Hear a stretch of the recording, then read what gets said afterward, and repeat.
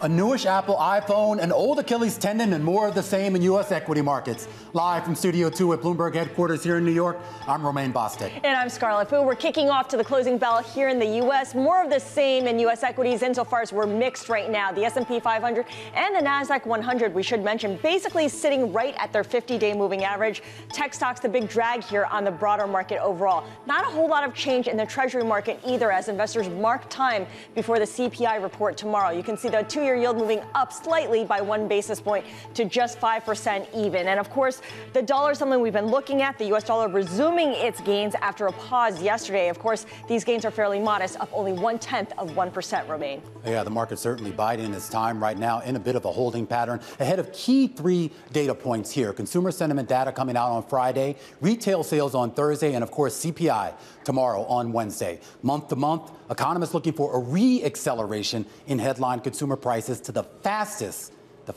pace in more than a year. Yeah, really.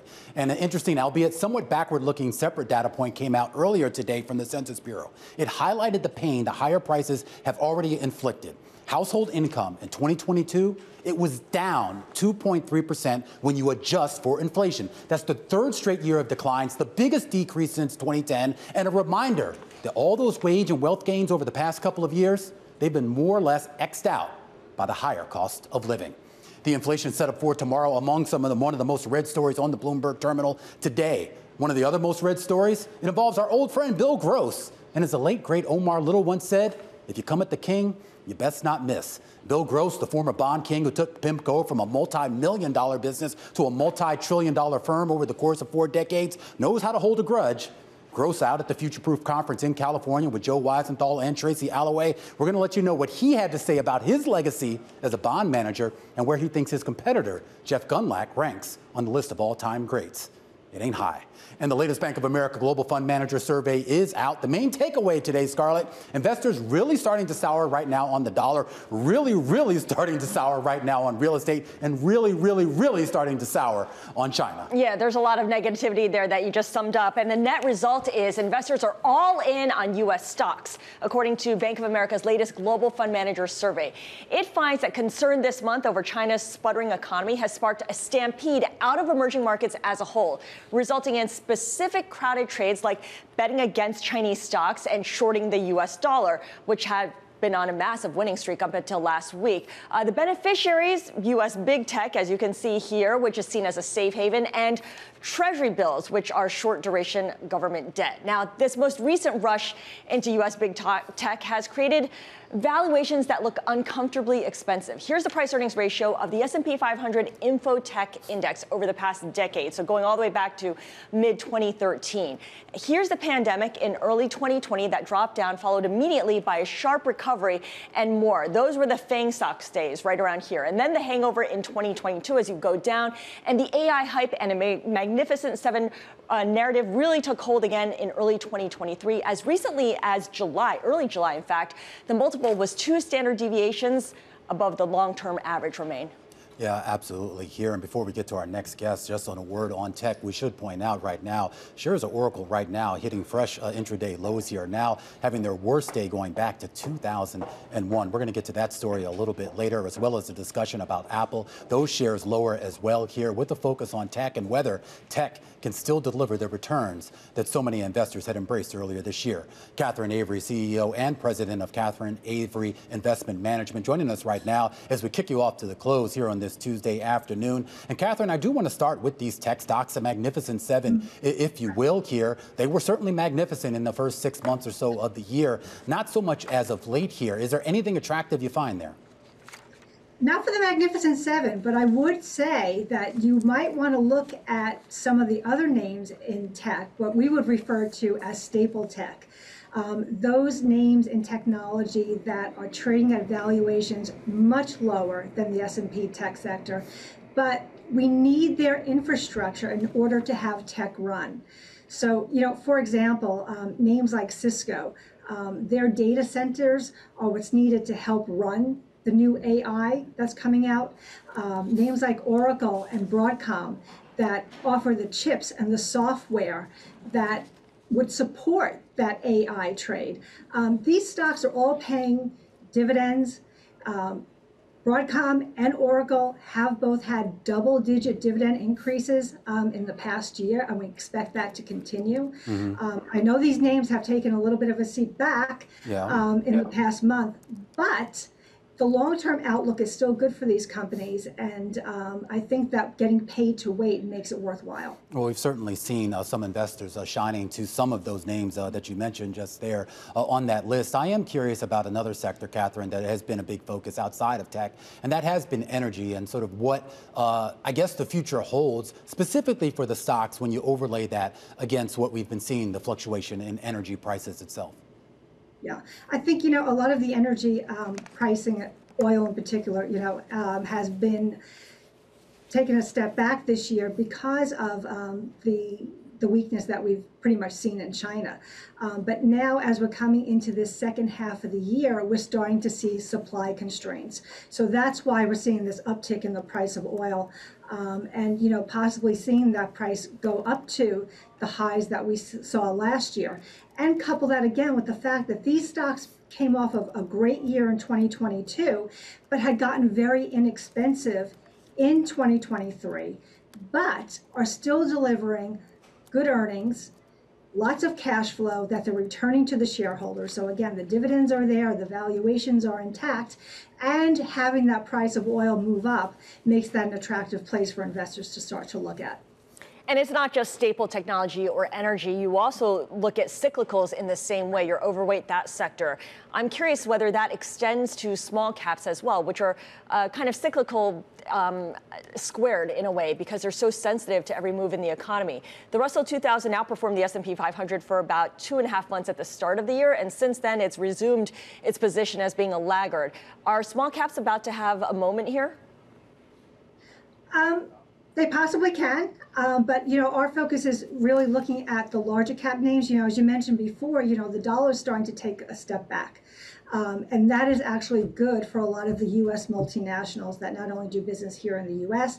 but have a lot of exposure outside the U.S. as well. A lot of these larger companies will be able to take advantage of that infrastructure plays going into the next couple of years.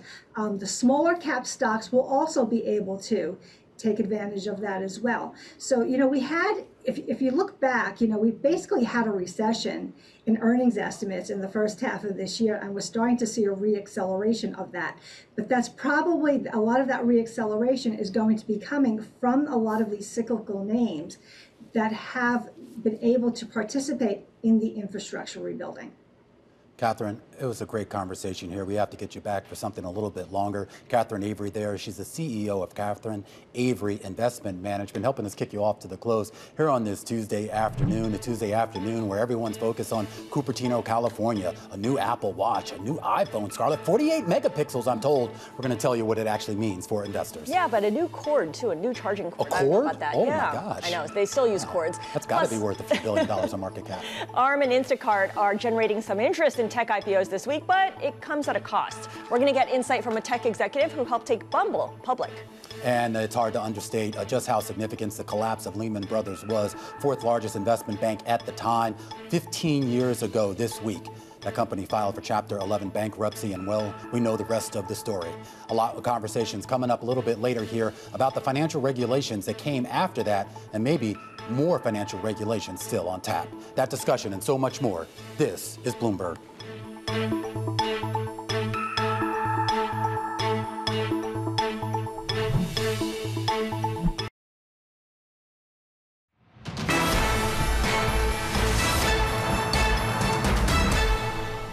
problem with raising capital requirements over and over again is you're making U.S. banks less competitive, and that's going to push activity out into the unregulated non-banking sector. Better supervision, more diverse stress testing, better rules on interest rate risk taking, could go a long way to avoid these kind of problems. I'm not sure raising the capital requirements of the biggest money center banks by 15 to 20% is the answer. Former New York Fed President Bill Dudley, now a Bloomberg opinion columnist, talking a little bit earlier about, well, how to make the U.S. financial system safer. His comments coming on the week of the 15th anniversary of the collapse of Lehman Brothers. It was the climax of the subprime mortgage crisis, and it sent shockwaves through global markets. It triggered the largest Chapter 11 bankruptcy petition in U.S. history at the time, involving more than $600 billion in assets. And we should also point out that that same week, you had Merrill Lynch get sold. And of course, a few months prior to that, you had the collapse of Bear Stearns. It was a phenomenal time, not only for, well, the bad there, 25,000 people plus here being forced out of jobs, but of course what it wrought on our financial system and the regulations that govern it. Dennis Kelleher is the co-founder and president and CEO of Better Markets. And Better Markets is holding a special event tomorrow down in Washington, D.C. to talk, I guess, just about how far we've come over those 15 years, Dennis. And I guess the big question is, have we come far enough? Well, thanks, Romaine. Nice to be with you. Yes, we're holding a conference tomorrow. It's virtual, and everybody can join it. And we've got some big headliners, Senator Elizabeth Warren, SEC Chairman Gary Gensler, CFPB Director Rohit Chopra, and anybody can listen in. Just go to our website, www.bettermarkets.org, and sign up, and you can join us. And we've got another dozen or so experts to talk about not only what happened 15 years ago, but where we are today, what happened in the meantime, including just 6 months ago when we had a banking crisis where the second, third, and fourth largest bank failures in history happened 6 months ago. So there've been some important lessons learned. There've been some important rules, regulations on the banks and the non-banks. But the real question is, are we safe enough? And is too big to fail still too big and too alive? Well, that's what I'm curious about here. I mean, there was no debate at the time that there was material systemic risk here, from whether it was what first happened with Bear Stearns earlier in the year, and then, of course, later with Merrill and Lehman on the same week, to be sure here. I'm not so sure you can say the same thing about the systemic risk out of the regional banking crisis, or is that misleading? Well, given that the recent regional banking crisis is going to cost taxpayers more than $30 billion for the bailouts, keeping in mind they were bailed out because they needed capital. They were undercapitalized. That's also what happened in 2008. Merrill Lynch, Lehman Brothers, Goldman Sachs, all the big money center banks and many non-banks didn't have enough capital to cover their own losses. They also didn't have enough liquidity, and they didn't have resolution plans so that they could go into bankruptcy like every other company in America that fails. And so there have been a lot of rules put in place, but we find out 6 months ago that many of those rules weren't applicable to banks of the size of $100 billion in assets or so, or a little bit more, and yet they caused a systemic event, contagion, because we saw depositors fleeing, and we saw other banks ending up on the precipice of failure that required the bailouts. And so by definition, they were systemically significant, and there's still too many systemically significant banks and non-banks that don't have enough capital. Remember, the country has never suffered from a crisis because of overcapitalized banks. It's undercapitalized banks that are a threat to this country. And those are just banks. What about private equity and the shadow banking system that's out there? We know regulators such as the SEC's Gary Gensler has been looking into trying to rein them in and get some kind of handle over them. But that's kind of a looming threat out there in terms of whether you're seeing a lot at stake that's not fully accounted for, not even fully understood. Well, you're absolutely right, Scarlett. There's a major problem with the under-regulation of the shadow banking system, the non-banks. They're both not transparent and they're not regulated. And Bill Dudley, your guest earlier, made a good point there. And frankly, Jamie Dimon's made a good point that non-bank system doesn't have enough regulation or transparency. There's too much systemic risk there that we don't even know about. That's what happened with AIG and a bunch of other non-banks back in 2008 that surprised everybody because it wasn't regulated. But what has to be done is not what the banks want. They're saying, don't regulate us because the non-banks aren't regulated. The fact is, banks need to be regulated a little bit more, and non-banks need to be regulated a lot. And the Financial Stability Oversight Council needs to get back in the business of regulating non-banks. And you're also right, Scarlett, that the SEC has a role to play here, as does the CFPB, both of whom are going to be speaking at our conference tomorrow and addressing too big to fail and these systemic threats from a market regulator's point of view and from a consumer financial protection point of view. So, Dennis, what's interesting, of course, is when we talk about too big to fail, that was once a bad thing. It's become a better thing, I suppose, is the way to put it, especially in the wake of what we saw in March. Suddenly, too big to fail looked like the safest place to be. If you're going to take your money out of Silicon Valley Bank and move it to Chase, you felt pretty good. Well, you're right, but it's perverse incentives, right? I mean, too big to fail is never a good thing, because what too big to fail really means is that the biggest banks in the country that pose the biggest threat to the financial system don't have to worry about failing, because if their recklessness or illegal conduct or just bad business decisions leads them to failure, unlike every other company in America, they won't go to bankruptcy. They'll get bailed out by taxpayers. That's wrong, and that's why too big to fail has to be reined in. That's why we need more capital liquidity on the biggest banks, no matter what Wall Street says. Right. And that's why we need more regulation of the non-banks, and we need it fast. All right, well, we'll see how Washington stands up to the lobbyists. Dennis, really appreciate you joining us. Dennis Kelleher of Better Markets. I'm glad he brought up AIG. I forgot about that. I mean, it's just September of 08. Yes. I mean, you had AIG getting the bailout. Yeah. Of course, you had the collapse of Merrill, or basically the sale of Merrill. The collapse of Lehman, and then, of course, you had Bear Stearns earlier that year. Yeah, and then there was the AIG bonuses, remember that? Yeah, it was like 160 something. Yeah, that caused a lot of uproar. All right, still ahead, the clock is ticking on negotiations between the UAW and U.S. automakers. We've got the latest out of Detroit next.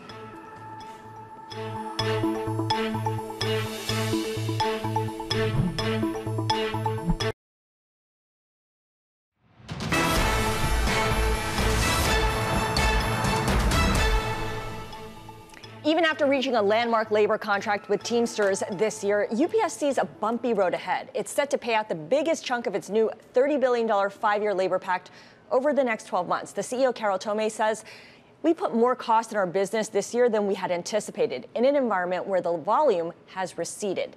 So let's bring in our Thomas Black for more. Tom, so what is Carol Tomé doing to win back the customers it lost in the lead up to the potential strike? She talked about winning on service, but we'll see if they're going to have to give some discounting as well. It's going to be a tough market because the whole industry is suffering from declines in demand. So there's a lot of companies fighting over fewer customers. Well, exactly. But I've always thought that UPS was in sort of a little bit of a different position here. I mean, in terms of their actual competitors here, it's a pretty short list, as I'm sure you know here.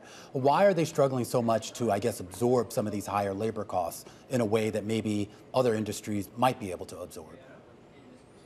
UPS is very efficient. That's a good thing, but it also makes it more difficult to become even more efficient and absorb those costs. So they've got a lot of work to cut out for them to find those efficiencies, a lot through automation, a lot through having that unified network where they have really good visibility into their data to be able to tweak the system and make it more efficient. So that's what they're going to be concentrating on, and winning back those customers. They estimate that they lost about 1.2 million packages per day of volume to competitors, and they have to go get that back.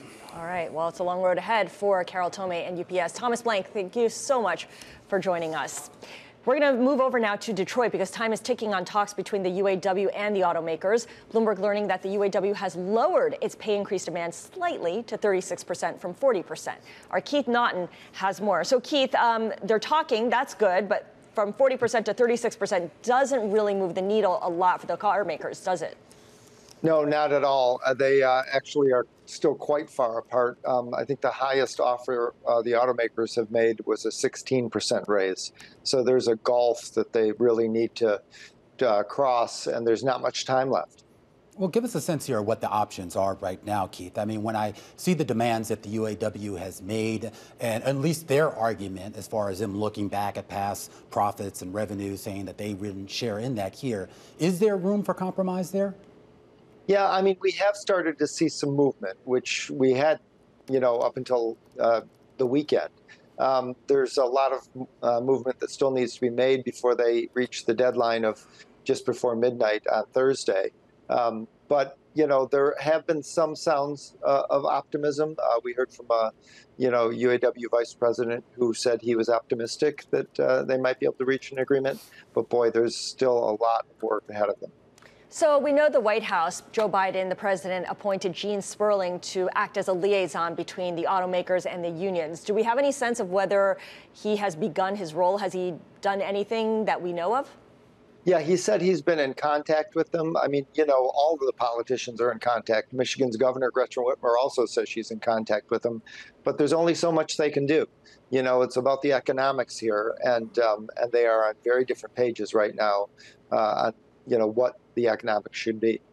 Give us a sense. Okay, well, let's talk about the economics a little bit more. I mean, we've been here before, Keith. I mean, it's strikes in this industry aren't exactly rare. You go back to 2019 when UAW had, what was it, more than a month-long strike there. I know we were able to quantify to some degree just how much that hit GM. Are we going to see similar losses this time around? Yeah, that was a big hit to GM, that 40-day strike in 2019. And yeah, I mean, there's expected to be a very large economic impact if they go out on strike. They would be taking 150,000 workers out. They've never struck all three companies before. And that's what Shawn Fain, the UAW president, says he plans to do. If that happens, within 10 days, there's a $5 billion impact on the GDP. Autos account for 3% of the GDP. But here in the Midwest, it's even larger. And economic experts we've spoken with say it would drive Michigan and the upper Midwest into a recession. Yeah, everyone keeping an eye on the potential economic ramifications. And of course, those can quickly, Keith, become political ramifications for the president out there. Keith Naughton, our man out there in Detroit here, keeping an eye on. Well, we talked to Scarlett about a strike that was averted with UPS, and now maybe one that actually goes through here with the UAW and GM, still pretty far apart. But when you go through the demands that GM made, there's been so much talk about this 40% raise that UAW working for. But I thought it was compelling when they sort of went through the profitability over the past few years and how they basically did not really share in that upward mobility. This seems less about profitability in the future and more about recouping some of what they think they were owed. I'm so glad you said that, because a lot of it was they gave up too much in 2008. And so now the union wants to claw back some of the things that they had to give up, right? Yeah. The resumption of traditional pensions, defined benefit, defined contribution benefits, and of course, the restoration of retiree health care plans and boosted pension payments. I mean, these are structural issues. And also getting rid of that tiered system. I mean, we've written a lot about this at Bloomberg. I mean, you could have two people working on the same floor together right next to each other, and one's making, $25 an hour with very few benefits, and the other's making maybe $45 with full benefits and pension, and that creates a lot of animosity. Yeah, and the younger generation, Gen Z, is asking and talking about salaries in a way that perhaps older generations never did. All right, well, this is exactly why CEOs get paid the big bucks, because they're supposed to navigate this, and if they can't navigate it, then I guess maybe you shouldn't be CEO. A lot more coverage coming up here on Bloomberg. Stick with us. We'll be back in a moment.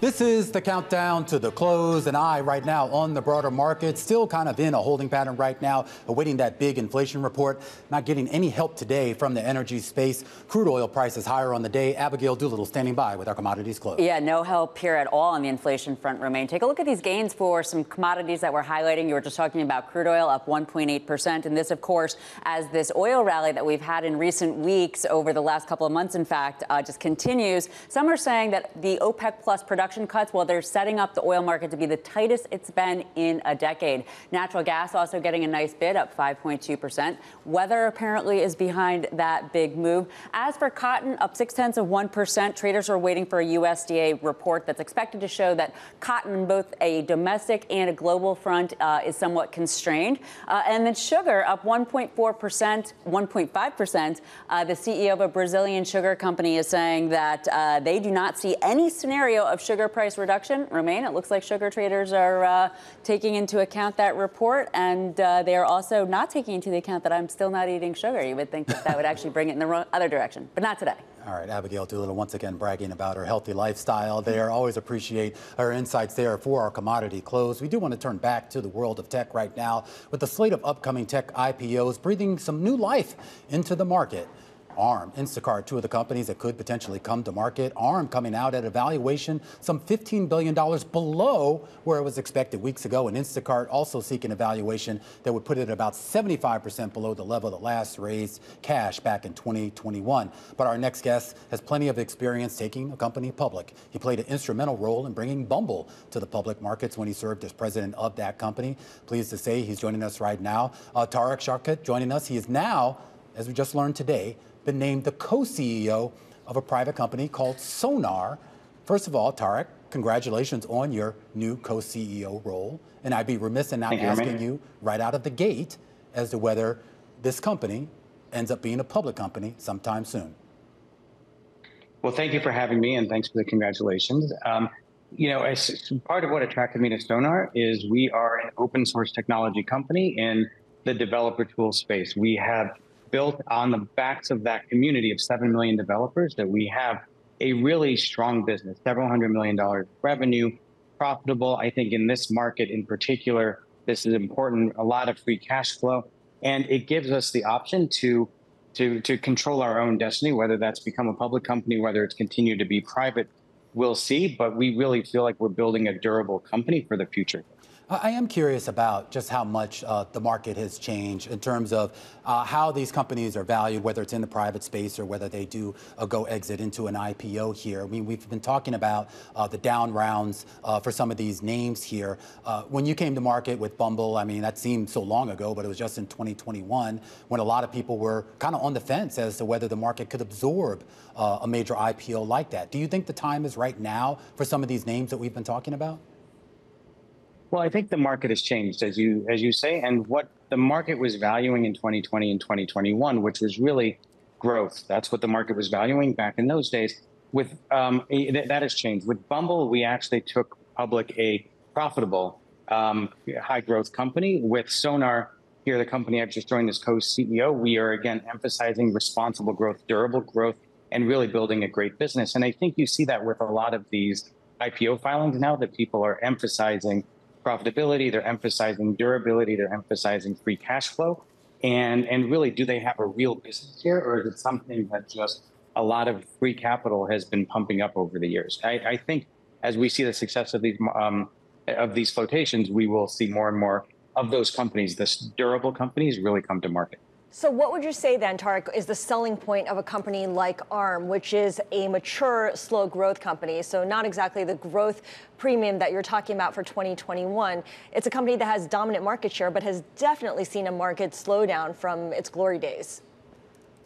Well, and I think this all gets down to this durability point, right? And from everything I've heard from investors, everything that we're talking about inside of our companies, what you're really looking for is what is the moat? What is actually going to allow you to have a business that can last not just for a year or two or three, but really for a long time to really generate the dividends that investors are looking for. And a company like ARM is central to a lot of the transformation and innovation happening in the AI world right now, in just this continuing digitization of the world. And so I think they're in a very strong position as a company. Can't speak about valuation or anything like that, but it is a company that has a lot going for it, in my opinion. And I'm glad you brought up AI, because high growth tech stocks definitely got a huge lift from the AI hype early this year, but that hype seems to have peaked. It's no longer quite what it was before. These companies that are getting ready to go public that we've been looking at, whether it's Klaviyo or ARM, they're not necessarily pure AI play companies. Should they be trying to market or pitch some kind of link to AI regardless, some kind of connection? Well, I think we've seen with the last couple of years that you don't want to oversell your business. You want to figure out how are you really generating value for your customers, for the users, and really building your business around that. One of the things that I think is really just at its infancy right now is people figuring out the use case for AI. And as they do that, I think baking in those use cases is important. If I think about Sonar, the company that I've just joined, we use AI in our product, but there's a lot of software being built using AI. I think it's one of the killer apps that has come out right now. Co-pilots and coding assistants are really changing the face of software development. And what we do is use AI and traditional technology to help make sure that the code that's being built is secure, it's reliable, it doesn't have bugs, it is code that you feel good deploying. And I think as you find tangible places like that where you can really demonstrate value to users, you will see AI really blossom. All right, thank you so much. Our thanks to Tariq Shaukat. He is former president of Bumble, helped take it public, and Google Cloud, and he is currently co-CEO of Sonar. And just on that point that he made about AI, Romaine, I think a lot of companies, though, would prefer kind of keeping it vague in terms of how AI is helping them. Wouldn't it be refreshing to have someone just honestly say, AI will help us because it'll just cut a lot of costs and make things more streamlined, and we're not going to promise much more than that? Yeah, the problem is they can't say that because it's probably not true for most of these companies. And I don't say that as a diss, but I mean, we're still kind of in the experimental phase for a lot of these companies as to how it's deployed, how it's used. And there's been a lot of anecdotal evidence already saying that some of the use case, at least relative to the cost that you would need, just isn't really there, right? It's not a balance yet. And maybe it becomes in the future, but right now it's just... Maybe the honest answer is we're figuring it out, but we'll get back to you as soon as we can figure it out. Are they going to call us when that, or are they going to is it going to be like a robocall and say we finally figured it out? No, they'll do a whole big press release. I got one of these robocalls the other day. It was kind of infuriating because I didn't know. For a second, I thought it was a real human. Oh yeah, they perfected that. But then she was kind of janky, and I realized, oh, this is just a computer. Don't call Romaine up with your robocalls. Please don't. All right, still ahead, new Apple products available for sale today. Yeah, but the company is also pushing its sustainability agenda, really, with $1,000 plus loans. All right, we're going to discuss that after the break. This is Bloomberg.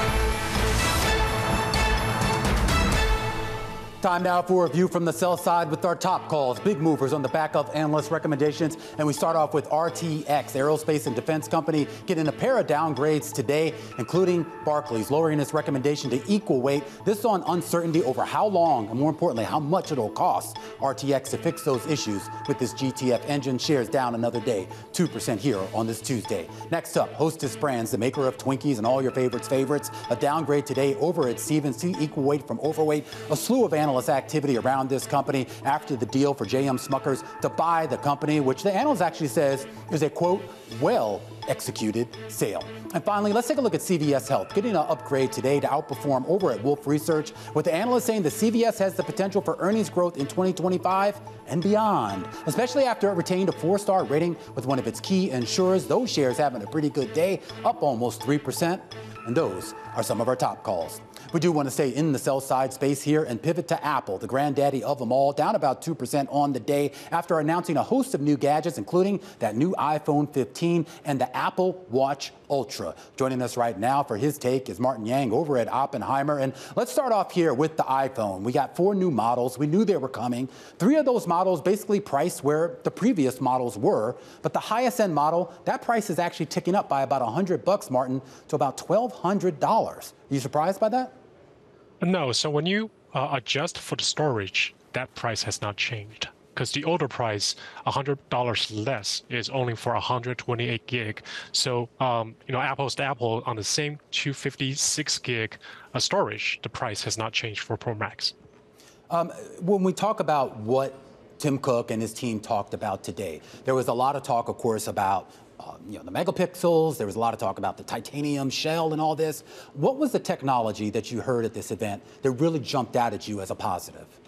Yeah, I think one of the biggest positives is their major upgrade for GPU that now support natively run console games. So no smartphones before were able to have such powerful GPUs, hardware accelerated ray tracing to support AAA grade console and PC games. So this is an industry first, definitely a milestone for the role of smartphone in the gaming history. Okay, and just to interrupt for a second, Martin, we have some breaking news. We can confirm that BP's CEO, Bernard Looney, has resigned with immediate effect. Looney was said to not be fully transparent in disclosures. The board had received allegations on personal relationships. We don't have any further details than that. But again, this was off the back of an FT report about the CEO of BP resigning, Bernard Looney. We now know that Looney was not fully transparent in disclosures, and the board received allegations on personal relationships. All right, we'll follow up on that headline later on. But in the meantime, we are talking to Martin Yang over at Oppenheimer about Apple and the event today. Martin, when you look at what Apple is capable of doing, a lot of excitement, of course, over its services side, because that's higher margin and it's recurring revenue, and it smooths out the revenue stream for the company. What does the upgrade in GPU mean for services for Apple? It has a lot of implications. For services, it has twofold direct impact. Number one is, this is my speculation, there's a potential to include more AAA grade games into their Apple Arcade services. So that will make that gaming subscription service more appealing to not just mobile casual game players, but also PC and console hardcore players, and potentially maybe higher pricing tier for the game subscription service. The second impact will be on iCloud. They just introduced new higher storage tiers, 6T and 12T. As we know, those hardcore AAA games are very big and very will consume a lot of the storage places. So with more support of those games, users will naturally want to upgrade to higher iCloud Plus service tiers. So Martin, based on everything you heard from this Apple event, are you changing your forecast for unit sales in any way for Apple over the next couple of months? I am a little bit more optimistic coming off the Huawei Mate 60 release. And now that Apple is not raising prices despite all the major upgrades on the materials and the cameras for the Pro and Pro Max model, I think I feel a little more comfortable about Apple maintaining its market share, or at least not losing as much to Huawei in the upcoming iPhone 15 cycle. Martin, great to talk to you. Martin Yang over at Oppenheimer. A look at Apple. The share is lower here, as they typically tend to be on the day of a new release here. The iPhone 15 pretty much coming in as expected, as well as an update on the Apple Watch here. I guess we'll see whether investors sort of end up embracing this a little bit later. I mean, we've seen this cycle before. Apple has these big product announcements. Yeah. The shares usually go down on the day. In fact, that's been the trend. And then maybe a week later, once they start to see some sales numbers, pre-sales numbers, and people start embracing the stock. Right, they start dribbling out all the positive headlines. One question I have is whether all these changes that they're making actually inspires people to go out and buy the new devices, because it feels kind of tangential, kind of just on the margins. Yeah, I mean, it's hard to know. I mean, I think everyone's been looking at Tim Cook now for several years and saying, when is that next big thing, right? Yeah. Because we know Steve Jobs had this They're big flair, on the car. Right? It was the iPod, the phone, all these things, iPad, everything. And then ever since Cook, I mean, he's done great. I mean, no one could debate that he's created a lot of incremental value, but it's incremental progress. And I remember when when Steve Jobs passed and Tim Cook took over, I remember a lot of analysts I talked to, because I was covering this story, said Apple is going to end up like Sony. They didn't necessarily mean that as a compliment. Mm-hmm. They basically said the same thing. When Sony's founder died, he was this huge innovator. They had this cash juggernaut. That was going to continue. But the innovation, there was a lot of concern as to whether they would be able to do it. Interesting to see whether Apple ends up going down that road as well. It has been quite some time. A lot more coverage coming up. Stick with us. This is Bloomberg.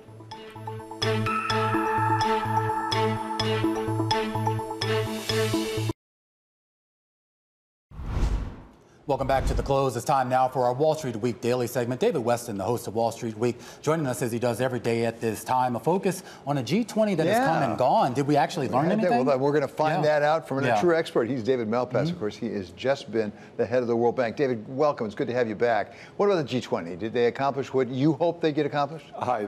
Thanks, David and Romaine. So they meet. It's the culmination of hundreds of meetings during the year. I went to ones earlier in 2023. They end up with a communique, and then they break and go on to their other parts of the world. Important issues that are hanging over the global South, the developing world, is the debt impasse. They've borrowed lots of money, and now interest rates are going up, so that's a huge problem. The relationships with China. And China didn't come at the leader level for this meeting, and the relationships among the countries, those are all really important issues. Oil prices and fertilizer and food are, of course, critical problems for people in poorer countries in the U.S. too. What about the global South and the poorer countries? Was China's absence, I mean, they had a representative, but President Xi was not there. Did that help or hurt President Modi make progress?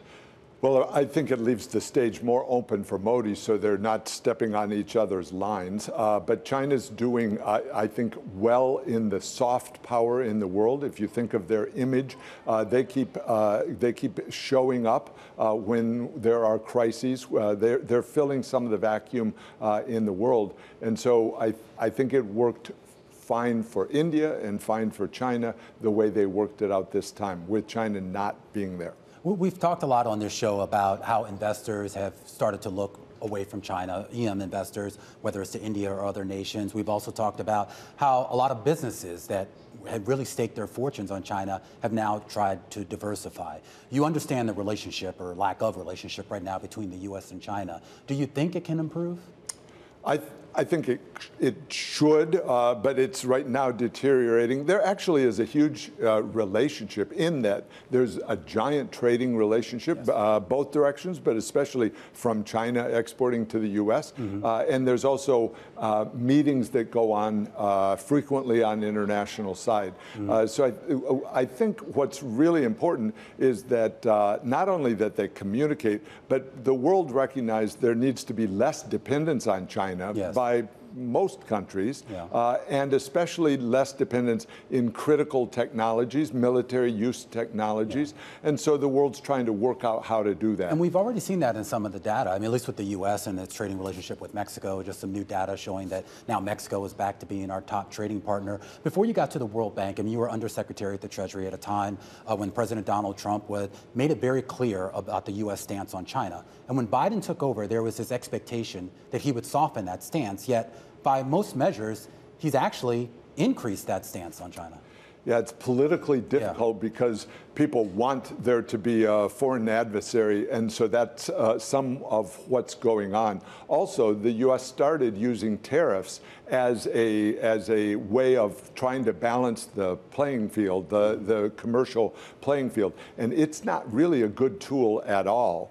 So as you think about it, not enough progress was made on the legal structures of the world, the WTO, for example, or the idea of intellectual property protection, and too much was made of these tariffs, which economics is really clear, they subtract from global growth. What about those legal structures, as you call them? We just came off the BRICS meeting where they added another 11 countries. You now had, as we've talked about, China not going to the G20. What's left of those structures that were created after World War II? Is much left of them at all? Well, to some extent, too much, in that, you know, the original use of IMF and World Bank, IMF was protecting the gold standard. That doesn't exist. And the World Bank was working to rebuild. It was called the International Bank for Reconstruction of Europe and Development. And so, you know, there's maybe too much weight put on them. They're actually not very big. The world has grown way larger than those institutions. And yet when there's a problem, people say, who are you going to call? And it's very difficult because the size is just not there to deal with the food crises in Africa, with the security, the insecurity in the developing countries, with the debt problem. I pushed in the G7 for the G7, that's the seven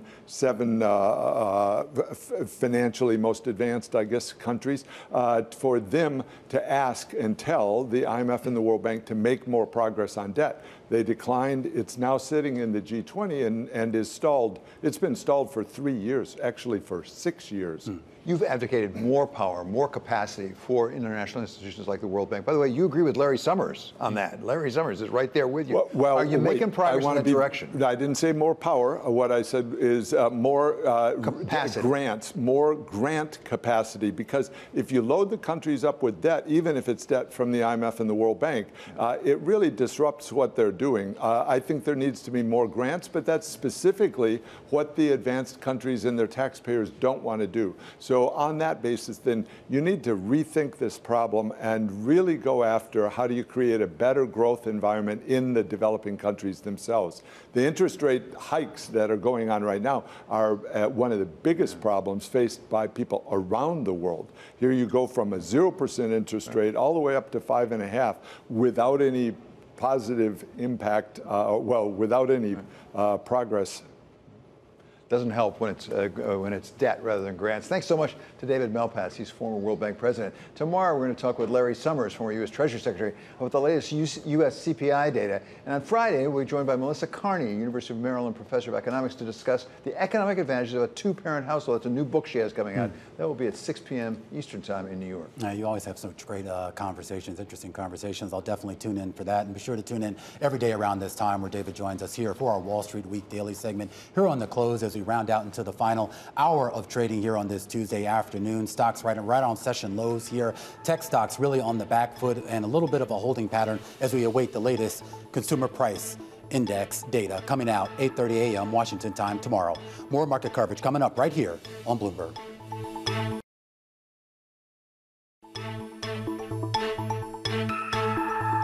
Almost 3 p.m. here in New York. This is the countdown to the close. Romaine Bostick here alongside Scarlet Fu. And let's get a view from the top, not just from the top of our buildings here at 731 Lexington, but also of the markets. Yeah, let's get right to the markets here. We're talking about stocks right now at session lows here.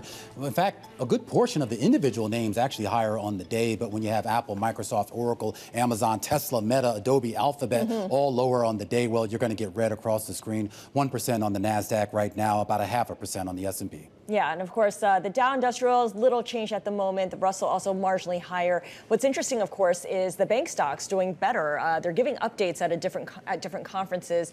PNC, for instance, doing well, among others. Yeah, this is conference season, of course, where we get a deluge of these sort of bank conferences. And I think it's interesting. We talk about what we're hearing out of some of these banking executives, particularly the regional banking executives, and they actually seem to be relatively encouraged by their prospects for better margins and better profitability here. So we'll see. Of course, the proof is in the pudding, and we're still a few weeks away from the next earnings seasons of reports. Well, you mentioned Apple earlier. I feel like we need to talk about that because the stock is down on its product launch day, which is typical, right? Because we've done the number crunching, and the stock has been down in 8 of the past 12 years. I apologize. I think I jumped ahead here because you had something to talk about. No. So Apple is just something I've been paying attention to, but let's go back to this chart. This is what, volume and Chinese ADRs? Yeah, a lot of talk here right now, I guess, about maybe the potential for some enthusiasm in the IPO market, some new issuance coming to market, and whether that, I guess, has anything to do with increased optimism here. But basically what you're looking at right there is basically the returns that you've had here over the last couple of years, whether it's SPACs, whether it's the Chinese market, or whether it's the IPO market. Index is tracking them all. Those are the 3 lines at the bottom, and the line at the top, that's basically the broader market. So if you just bought a S&P SPY ETF or something and rode that out, you'd be faring much better. Yeah, well, you might need to wait a little bit. All right, let's take a look at some of those movers. I mentioned Apple. We can go straight to Oracle, which is down quite a bit. It's the worst performer in the S&P 500. Analysts basically saying the results failed to live up to high expectations because through yesterday's close, it had gained 57%. Oracle? Oracle, yeah. Believe it or not. Yeah, but I mean, this is about slowing revenue at this point. I mean, look, I know everyone makes this case that, okay, well, this is still a juggernaut. And look, I'm sure Oracle will bounce back. But I mean, look, the numbers don't lie. I mean, the fact of the matter is, if you're buying at the multiples, the trajectory has to be up. Can't be down. It was down. And that's why you're seeing the shares down. And 13%. So maybe they'll need to go outside and look for acquisitions to keep that growth rate back up, to scale the purchases it has made. Of course, there was also some M&A that we should keep you apprised of as well. WestRock getting a takeover offer from Smurfit Kappa Group to create a packaging behemoth. The cash and stock offer priced WestRock at about a 28% premium to yesterday's close. We talk about, I guess, the idea here of sort of what sort of becomes the next catalyst for the market. A market, of course, it's maybe been in a bit of a holding pattern as they await the latest economic data. Or are they awaiting earnings? Or are they awaiting Jay Powell? Or are they awaiting just some manna from heaven that tells them that now it's okay to buy? CPI first tomorrow, right? And then we'll see what happens after that. Absolutely. We are 1 hour away from those closing bells. Our cross-platform market coverage on Bloomberg, that coverage starts right now. Countdown to the close. Bloomberg's comprehensive cross-platform coverage ahead of the U.S. market close starts right now. This is the countdown to the close. Romaine Bostick alongside Scarlet Fu. We're joined right now by our colleagues Tim Stenovic and Jess Menton. Jess Menton in today for Carol Master. Welcome to our audiences across our Bloomberg platforms, television, radio, originals, and YouTube. Tim Stenovic here. Tell me something good, Tim. tell me you got the magic here. Yeah. It depends on what you like, Romaine. Okay, It depends on what you like. Yeah, not much today. I thought of you earlier today, Romaine, because yesterday you mentioned you added to my list of gainers the weed stocks and what the marijuana stocks were doing as a result finally of. Went out and smoked a. No, I didn't. Bowl. But it's going to get easier here in New York if it needs to get any easier. Does it? That's the big question that I have.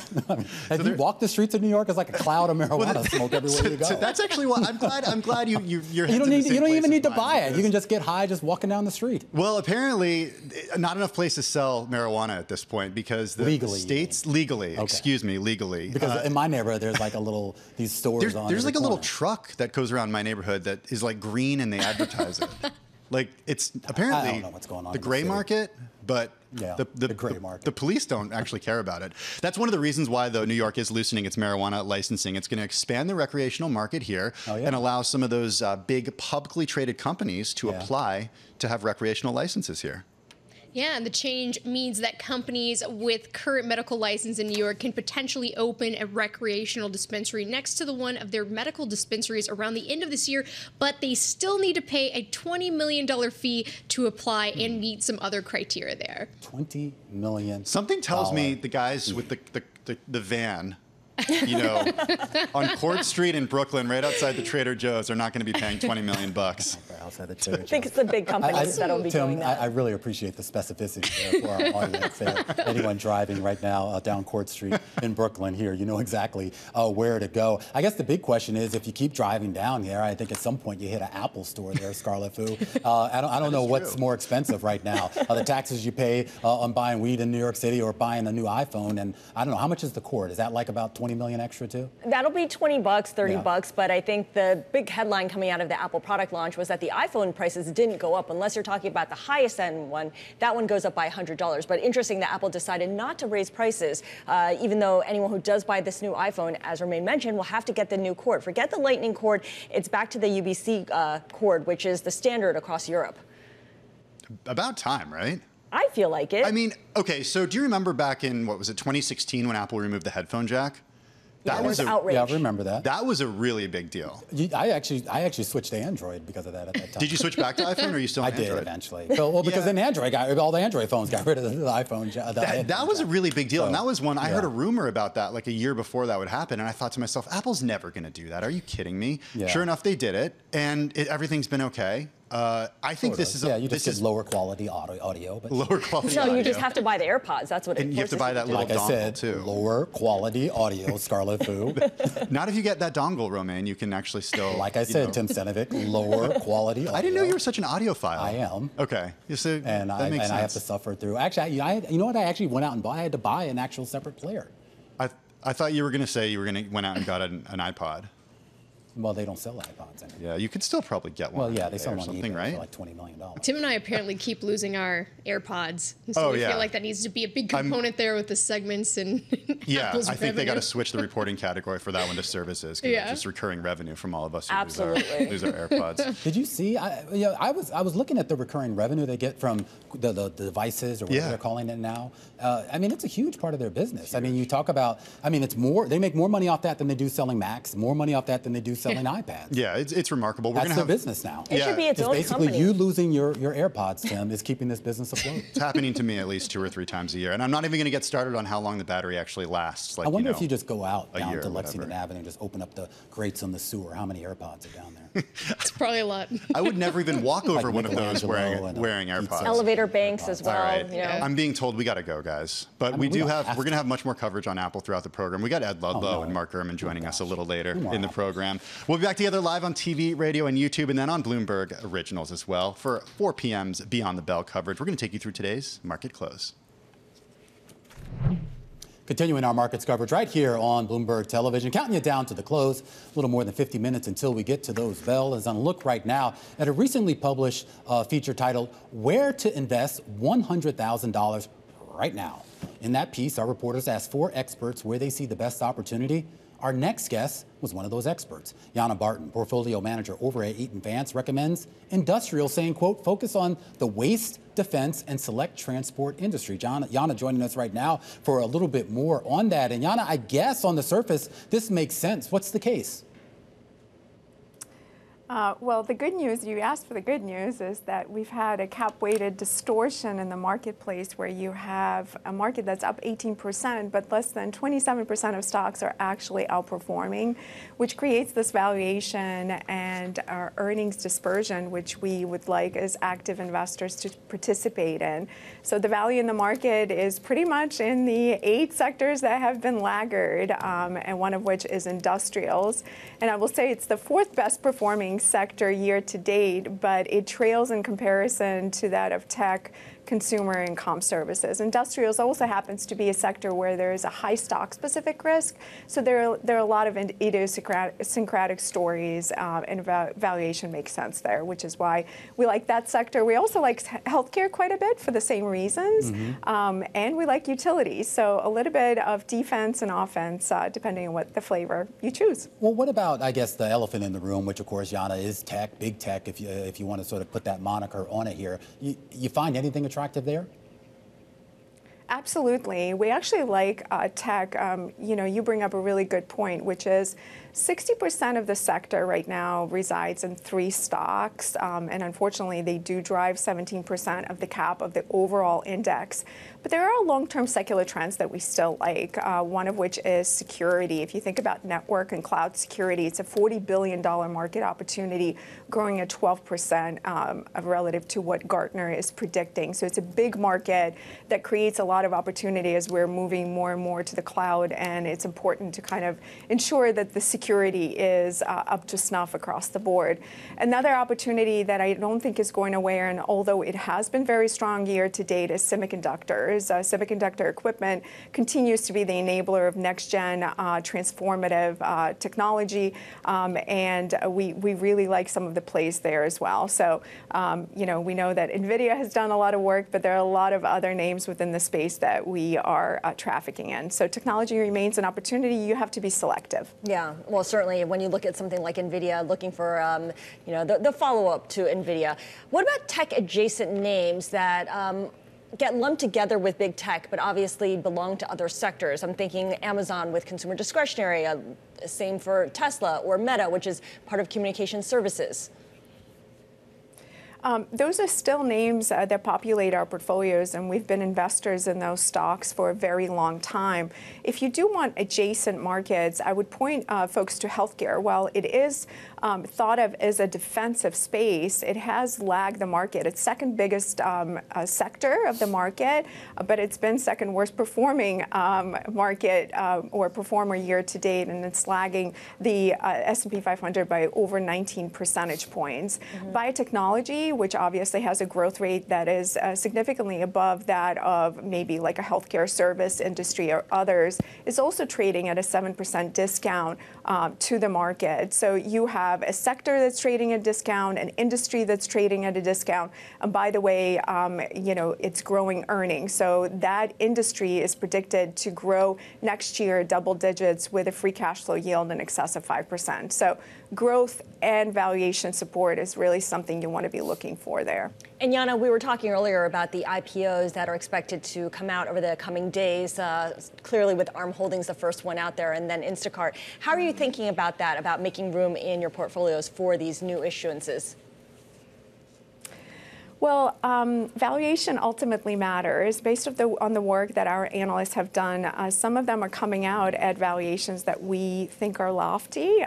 So while we're intrigued by the fundamental story, ultimately everything has a price that we're willing to pay.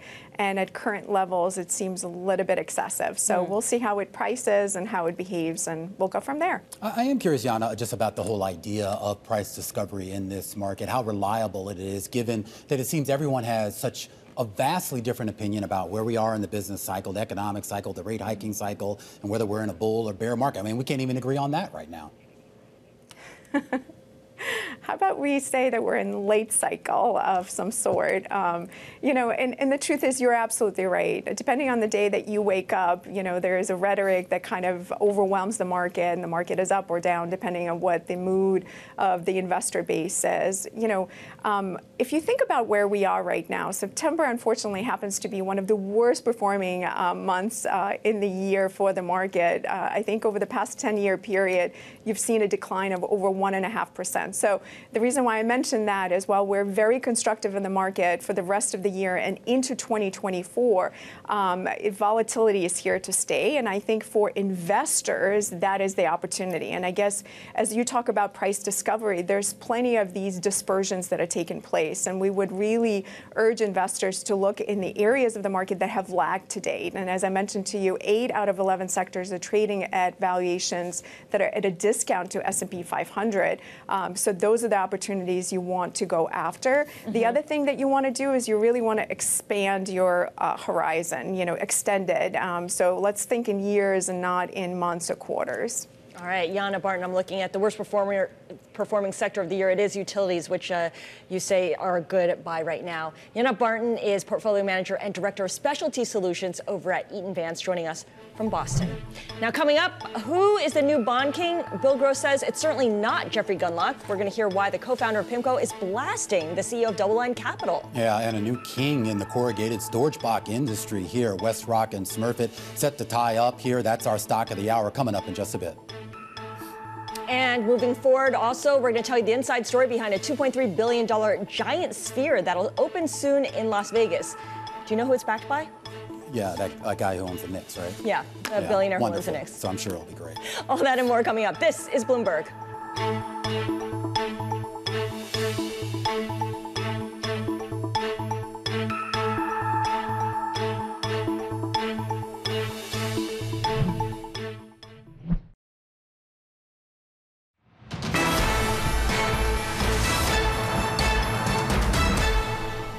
As we march to the close here, you see the downdraft from Apple, Microsoft, Meta, Oracle, Adobe, Tesla, Amazon, the Magnificent Seven. In fact, all of the big cap tech names here moving lower on the day, and that's putting a lot of downward pressure on the broader market. Is there green on the screen? Sure. But when you have Chevron, Wells Fargo, Bank of America, Intel higher on the day, that's just not going to be enough to move this market any meaningfully higher. The next big catalyst, of course, on deck, well, it's going to be the macro once again here. The CPI report, 8:30 a.m. tomorrow. We'll see if that changes the direction of this market at all.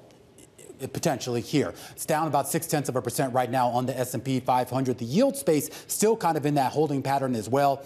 Once we get some clarity here on whether there is a reacceleration in that headline CPI number, whether there is a sense here that the Fed might actually have to do more, and more importantly, whether there's a sense here and whether another revaluation in this market needs to take place to keep things in check. Energy prices moving higher, not helping matters. $89 a barrel right now on WTI crude. Brent still holding at that $90 a barrel level. Once again, the bright spots on the day, you'll find that in the financial space, some relatively encouraging commentary coming out of several key executives there about the potential for improvement in margins. Let's bring Abigail Doolittle into this conversation as we do every day at this time for our Options Insight segment. And Abigail, you're taking a look at the rate environment right now and whether higher for longer is actually going to hold. It's a tough question, Romaine, because as I was producing this segment, all of the boards that I was putting together, they are just mind-blowing, really. They're unbelievable. In a lot of cases, we have yields moving up about the same amount as the yields themselves. So, for instance, that 2-year yield over the last couple of years, up just almost 5%. That's not probably a relationship or a dynamic that many people are taught in finance, business schools, or other related classes. Let's bring in Carley Garner, founder of DeCarley Trading. And Carley, help us here. I know that you've been talking for a while that we might see yields come in. Frankly, when I listen to the Federal Reserve, I don't see or hear any support for that. I think that they are staying pretty firm and maybe longer than possible. And when I look at the charts, technically, I can definitely make a case for yields to go higher yet. But you have tons of experience. You've had so many great calls, and you do at some point think that we will see some sort of reversal back down. I do. The thing about this business is the markets are in the business of creating the most amount of pain to the highest number of people. And so we have to keep our mind open. If everybody is thinking in one general way, generally the markets have a surprise in store for them. And I think that's kind of what we're on the cusp of. If you remember, it wasn't that long ago, we were talking about $100 crude oil and $8 natural gas was the new normal, higher for longer, everybody said.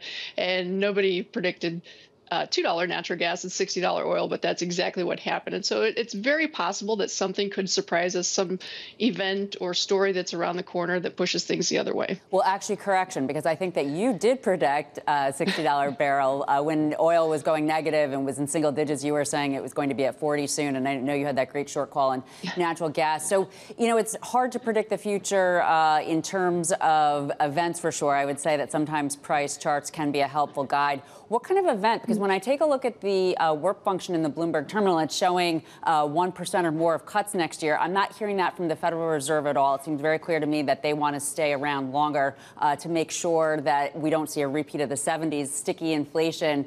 And yet, you know, we do have these cuts priced in. The only way I can make sense of that is some sort of recession. Do you agree with that? Or what kind of event do you think could actually cause a big rally in bonds? Right. It's difficult to predict what could be around the corner. No one saw COVID coming, and look what happened there. I will say this. The Fed, they haven't hinted at any type of policy change, but that's kind of how they operate. That's how they've behaved in the past. And suddenly we turn on a dime. If you remember, inflation was transitory and they didn't need to raise rates, and then suddenly the opposite thing is happening. And global central bankers have gotten in a really bad habit of trying to control the business cycle.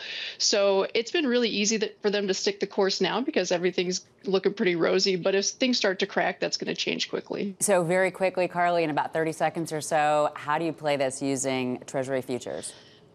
So you can buy a March 114 call option on the 10-year note. It's only about $750, $800. So that's your total risk. No matter what happens, that's all you can lose. And if something does happen between now and the next 164 days, which I think probably is in the cards, you have theoretically unlimited profit potential. There's no margin. So it's a really slow way and low risk way to play the upside in treasuries. Terrific perspective, as always, on one of the wildest markets out there over the last couple of years. Carley, Garner, founder of DeCarley Trading, thank you for joining us for Options Insight today. And from New York, this is Bloomberg.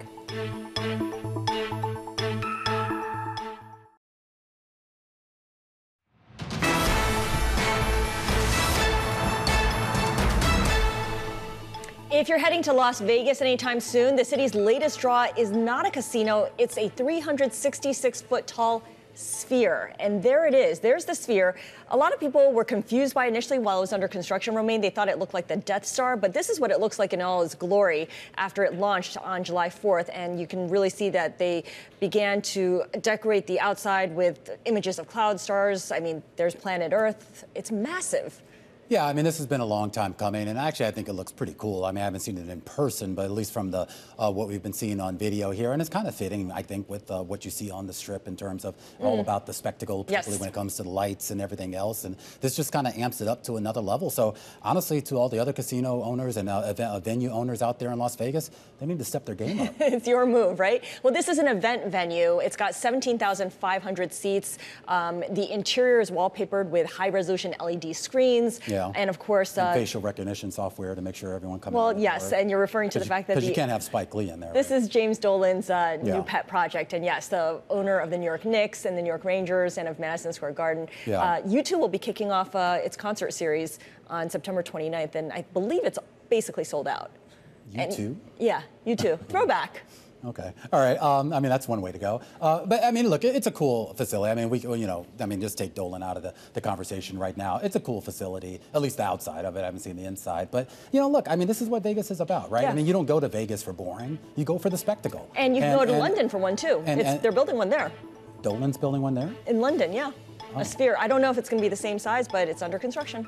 Who's going to be the first artist here? It's like That's Oasis? a good question. Are they still around? I don't know.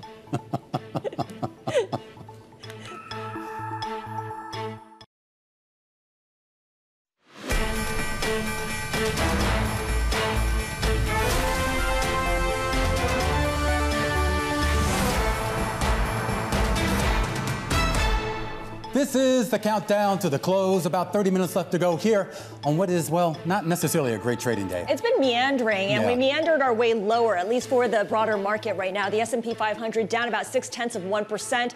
And you can see among the different sectors that clearly a lot more decliners than advancers, led by technology. A lot of that is really Apple. Communication services also lower by more than 1%.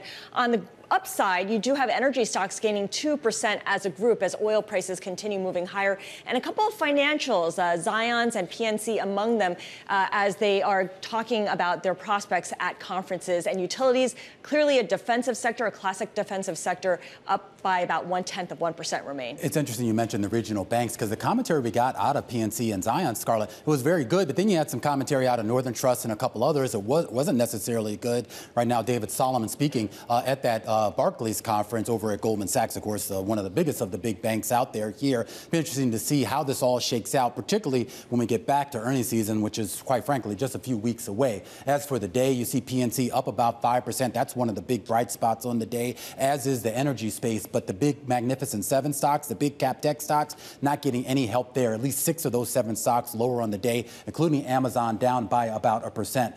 A couple other bright spots out there. Keep an eye on Endeavor Group and TKO. This is a new entrance coming to the market today, a big IPO today. Remember, this is the mashup when it bought WWE, the big wrestling entertainment company here, now listed under the ticker TKO under this new deal. Endeavor also getting a boost on that, up about 1% on the day. And Casey's General Stores, that's actually one of your best performers today in the S&P 500, up 10% here on the back of earnings. Revenue was pretty much in line with estimates, but a big beat when it comes to EPS. I do want to go back to the broader market, the global market, I should say, particularly when it comes to emerging markets in China. This chart was actually flagged to me yesterday, and I thought this was interesting. We talk about investor appetite for Chinese stocks, for anything Chinese right now. We had that Bank of America survey, Scarlett, that you were talking about at the top of the show in 2A, showing that at least among the fund managers, the Bank of America surveys, well, everyone has started to shun China in a big way, and you see that reflected here. You're taking a look at 2 ETFs here. One is basically emerging market ETF that includes China, and one is one that excludes China, I should say. You can pretty much tell which is which here. The divergence has been pretty remarkable here. As a lot of people say, there's a lot of investment opportunities in the emerging market space, just not with China. Yeah, avoiding China becoming a very popular common trade out there right now. Let's broaden our perspective here and talk a little bit about the Treasury market, bonds, because when it comes to whether there's a new bond king in town, Bill Gross is pretty certain of one thing. Jeff Gundlach does not carry that crown. The PIMCO co-founder spoke on a live recording of our Odd Lots podcast. To be a bond king or queen, you need a kingdom. You need a kingdom. Okay, PIMCO had $2 trillion. Okay, Double Line's got like 55 billion. That's no kingdom. That's like Latvia or Estonia. Then look at his record for the last 5, 6, 7 years. How does 60th percentile smack of a bond king? It doesn't. Within the last hour, Jeff Gundlach did respond at the Future Proof conference saying, quote, "I don't care," adding that their 5-year numbers are great and that he hopes Gross feels better about himself. Wow. Joining us now are the hosts of Odd Lots, Bloomberg's Joe Weisenthal and Tracy Alloway. Guys, thank you so much for taking the time out of your day to speak with us. Tracy, I will come to you first. What is up with the backstory here between Bill Gross and Jeff Gundlach? I mean, those were fighting words from Bill Gross and the response as well from Jeff Gundlach. What's the backstory there? Well, I think Bill has talked about this before, but basically when he was ousted from PIMCO, he went to Jeff and kind of, knocked on his house and was like, hey, what if we teamed up together? What's better than one bond king? It's 2 bond kings, so let's do something together. And Jeff basically turned him down. And from what I heard from Bill, he then proceeded to sort of criticize him in various social spheres for the next 12 months. So when we spoke to Bill on stage at the Future Proof conference yesterday, he was very emphatic that this was his chance to get back at Jeff and wreak his revenge. And I got to say, it seems like no one can hold a grudge quite like Bill Gross. Yeah, that might be the understatement of the day, Tracy. I mean, Bill has a lot of bones to pick, and he's never shy about picking them. Joe Weisenthal, you're also out there at the Future Proof conference here, and we talk about the response from Gundlach, the idea that, oh, he doesn't care, oh, he never really wanted the Bond King title. You believe that? Well, so his first answer was like, oh, I don't care, but then he kept saying different versions of that. So he clearly cares, and then he responded to the point about performance. And then he responded to the point about AUM. He's like, oh, our AUM is more than 55 million. It peaked at 150 billion. It's currently around 100 million. So there is clearly both of them really engaged in whatever this, the true source of the dispute is. But it was very. I was in the audience. I watched the gun lock thing. I very much enjoyed seeing the back and forth. Well, one thing that I'm curious about, Tracy, is, I mean, once you get past sort of the sensationalism of the comment that Bill Gross made here, there is an underlying, I thought, point that he made, which is the idea that he became the bond king, not just only because of his acumen, but it was really just kind of an unprecedented time for the Treasury market that was just sort of ripe for the picking, particularly when he founded PIMCO back in whatever it was, the early 70s there. And he really sort of rode a wave that, quite frankly, Gunlack, for better or for worse, didn't really catch until it was more late cycle. Oh, absolutely. And I think Bill is kind of upfront about that. If you ask him, well, his point about there no longer being any bond kings or queens was all about, well, the Fed's in control of the bond market now, so it's really difficult to make your name as a trader or investor in that sphere. And if you talk to him, if you ask him directly, do you think you were so successful because your career basically coincided with this amazing 40-year bull run in bonds, he'll be pretty upfront about it. The other thing that I thought was kind of interesting is, of course, he's managing his own money now. He's basically in retirement. And we asked him what was in his portfolio now. He's not really investing in bonds anymore. He said something like 40% of his portfolio is now in master limited partnerships, MLPs. So he himself has sort of defected from the debt sphere. Interesting. I did not realize that. So, Joe, as we put this all together, I mean, we started off with this idea of who's the new bond king. Does anyone in the market see Jeff Gundlach as the new bond king, or has the market also said, you know what, there is no bond king, it's not possible, it's always going to be the Fed?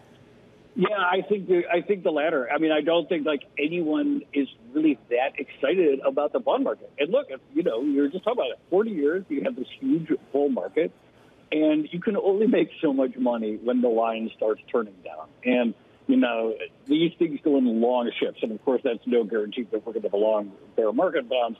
Who knows?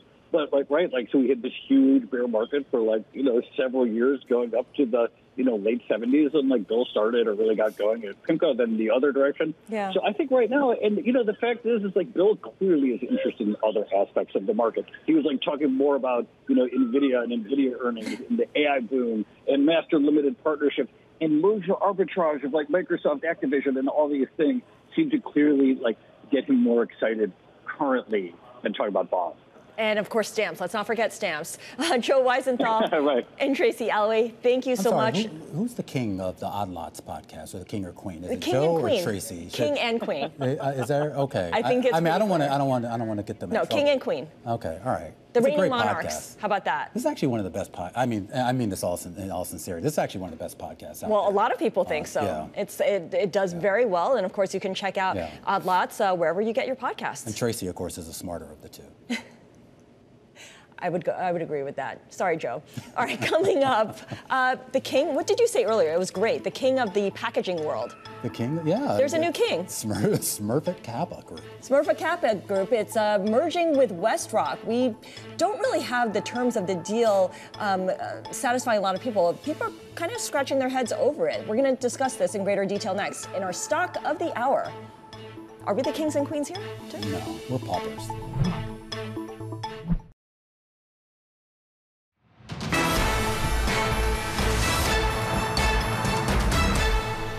It's time now for our stock of the hour. A look at the packaging company Smurfit Kappa, down about 10% in Dublin trading after an agreement to merge with WestRock.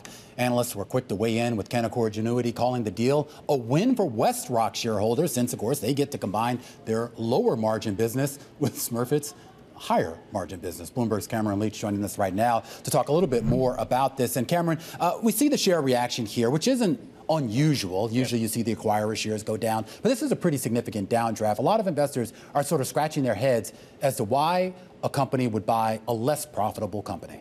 Yeah, let's dive into the rationale here. From my understanding and based off the reporting conversations I've had, it seems like the Smurfit family wants to take money off the table. For WestRock, the management there, it allows them to give a sign to investors that, hey, we are doing something. If you pull the stock back for about a year or even more than that, you can see that the stock has kind of traded sideways a little bit. So I think this gives them an opportunity of an out to say, hey, guys, we're working here. Everyone looks busy. Everyone looks productive. How did this deal come to be? Had they been in talks for a while? That's a great question. I don't want to get into too many details there, but I do want to say that the Smurfit family truly wanted to get money off the table here. And I think just based off of that as the foundation, that's why you see both of these boards are very intent on making this deal happen. Yeah, they made it very clear. Is there any reason to think regulators might look into this? Oh, for sure. Just seeing how big of these two conglomerates coming together, I think that's going to be a major focus for getting this deal closed. You also need 75% of the shareholders to approve this as well, too. And there's still a conversation about what assets might they want to divest to kind of curtail some of that, I guess, the scrutiny from antitrust as well, too. I am curious. We haven't seen a tremendous amount of M&A activity in this space here. Yeah. Is this going to be a harbinger of things to come? At least we hope so. It keeps me a little bit more busier. Yeah. But I think, with everyone coming off of Labor Day or holiday, if you're in the UK as well, too, I think people are a little bit more antsy to get something done. I think even based off of conversations with some of the banks and the private lenders as well, too, I think we'll see a pickup in Q4. Do you think we would have seen a different market reaction had the premium with WestRock? I think it was something like a 30% premium over the closing price before the announcement. That's a pretty hefty premium for a company that really hasn't had the track record to justify it. Yeah, great question, too. And I think originally they were only supposed to get only a 10% premium, and I think they wound up getting a little bit more than that as well, too. So I think investors are a little bit antsy about that one.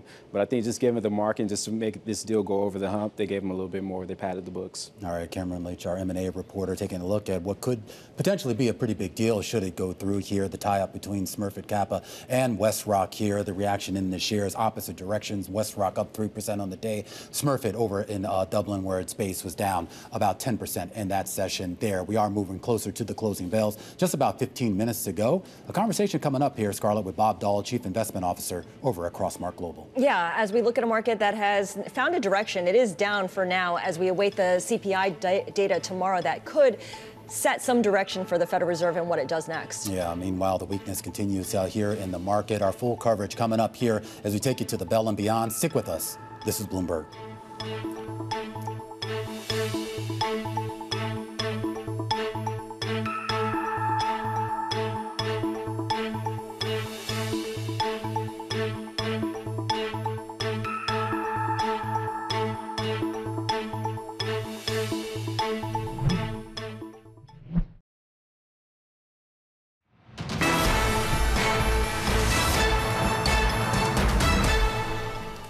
This is the countdown to the close. Romaine Bostick here alongside Scarlet Fu, counting you down to those closing bells. Scarlet, about 10 minutes to go. Stock's pretty much still around session lows. Yeah, and of course, Apple's product launch took place today, and now that it's ended, the stock has fallen near its lows. That is dragging down the broader market overall as well.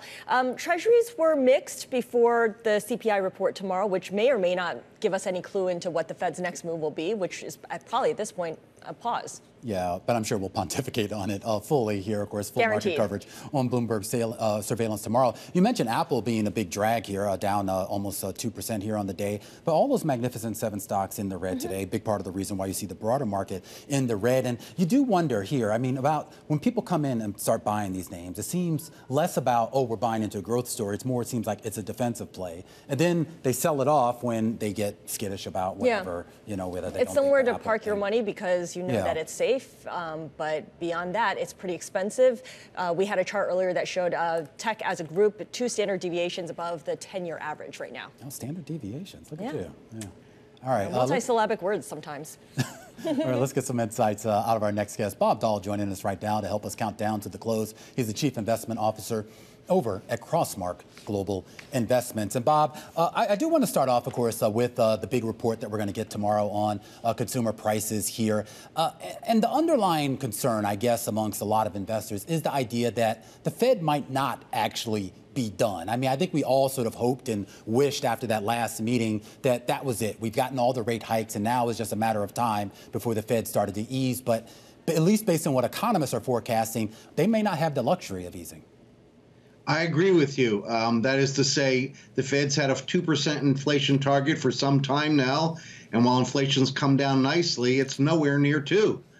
Oil prices have headed back up, and so there's sticky parts of inflation. Wages probably going to be there. Look, I think tomorrow we'll get a mixed report. A lot of things will be behaved. Oil prices probably up, and so we'll get a number that's not so sure it's the Fed finished. My guess is they'll go one more time before the end of the year. But what's more important than whether the Fed's done or not is what have they already done to the economy by raising rates from 0 to 5.25 in 18 months? Those leads and lags are unpredictable. And my guess is we've only begun to see economic weakness from those actions. There's been a lot of discussion, though, at least the Fed would make this argument, and I know Jay Powell has said this at one of the press conferences in the past, this idea that if they weren't as aggressive as they had been, then the impact of inflation on consumers would have been much worse. And we've already seen some data, Bob, showing that just overall on an inflation-adjusted basis, household net worths, household incomes actually declined last year pretty significantly here. So there's this idea that while a lot of people are getting raises, a lot of people are, at least on the surface, in a better position financially, the inflation is just eating away at those gains. No question about it. Now, remember, the Fed waited a long time to get started. The whole debate is inflation transitory or not, and it's clear it wasn't just transitory, so they had to make up for lost time and got moving pretty quickly, as you point out. But of course, with the stock market up this year, home prices doing reasonably well, a lot of those net worth numbers have moved back up, Romaine. So I think that consumers are probably feeling pretty good. Many of them still have excess cash from the pandemic, although that's winding down fast, too. Yeah, definitely. I want to go back to that idea, though, that when we look at the costs accrued from 18 months of rate hikes by the Federal Reserve, obviously there's a lot of concern about increased debt defaults. And I thought higher rates was supposed to discourage borrowing. But if you saw what happened right after Labor Day, companies were taking advantage of narrow spreads. They were definitely launching plenty of bond sales. Why are credit markets still so active despite all the Fed has done, despite the Fed's best intentions to slow things down? Great observation or great question. I think part of it is that spreads are tight, so corporations are taking advantage of those relatively tight numbers. And of course, there are a lot of people who use the word recession in their vocabulary earlier this year that disbanded with that. So if we're not going to have a recession, well, I guess I can go borrow some money. I'm sure some have operated on that principle. But we still have to get through this period of maximum impact on economic growth as a result of that massive increase in short-term rates. So are all these corporate bond sales that we've been seeing a good thing, all these companies loading up on more debt, or does it set us up for a bigger problem or a problem later on? Scarlett, I think the problems are going to come more in the small business area. I mean, August, we saw bankruptcies from prior year up about 50%. So it's not uniform across the board that things are healthy. Small businesses, which create all the new jobs on a net basis, are struggling a bit. We still have the commercial real estate issue we've gotten through. So, yes, there's been a lot of borrowing, but underneath the surface, we've got some issues. When we talk about, I guess, the corporate fundamentals, Bob, and the idea that we came into this year, everyone sort of expected we were going to really see a lot of pain on the earnings front. And we didn't necessarily get that, at least not in the broadest sense here. We're heading into another earnings season in a few weeks, Bob. And I think by most estimates, we're still expecting a lot of these companies to still post relatively decent margins.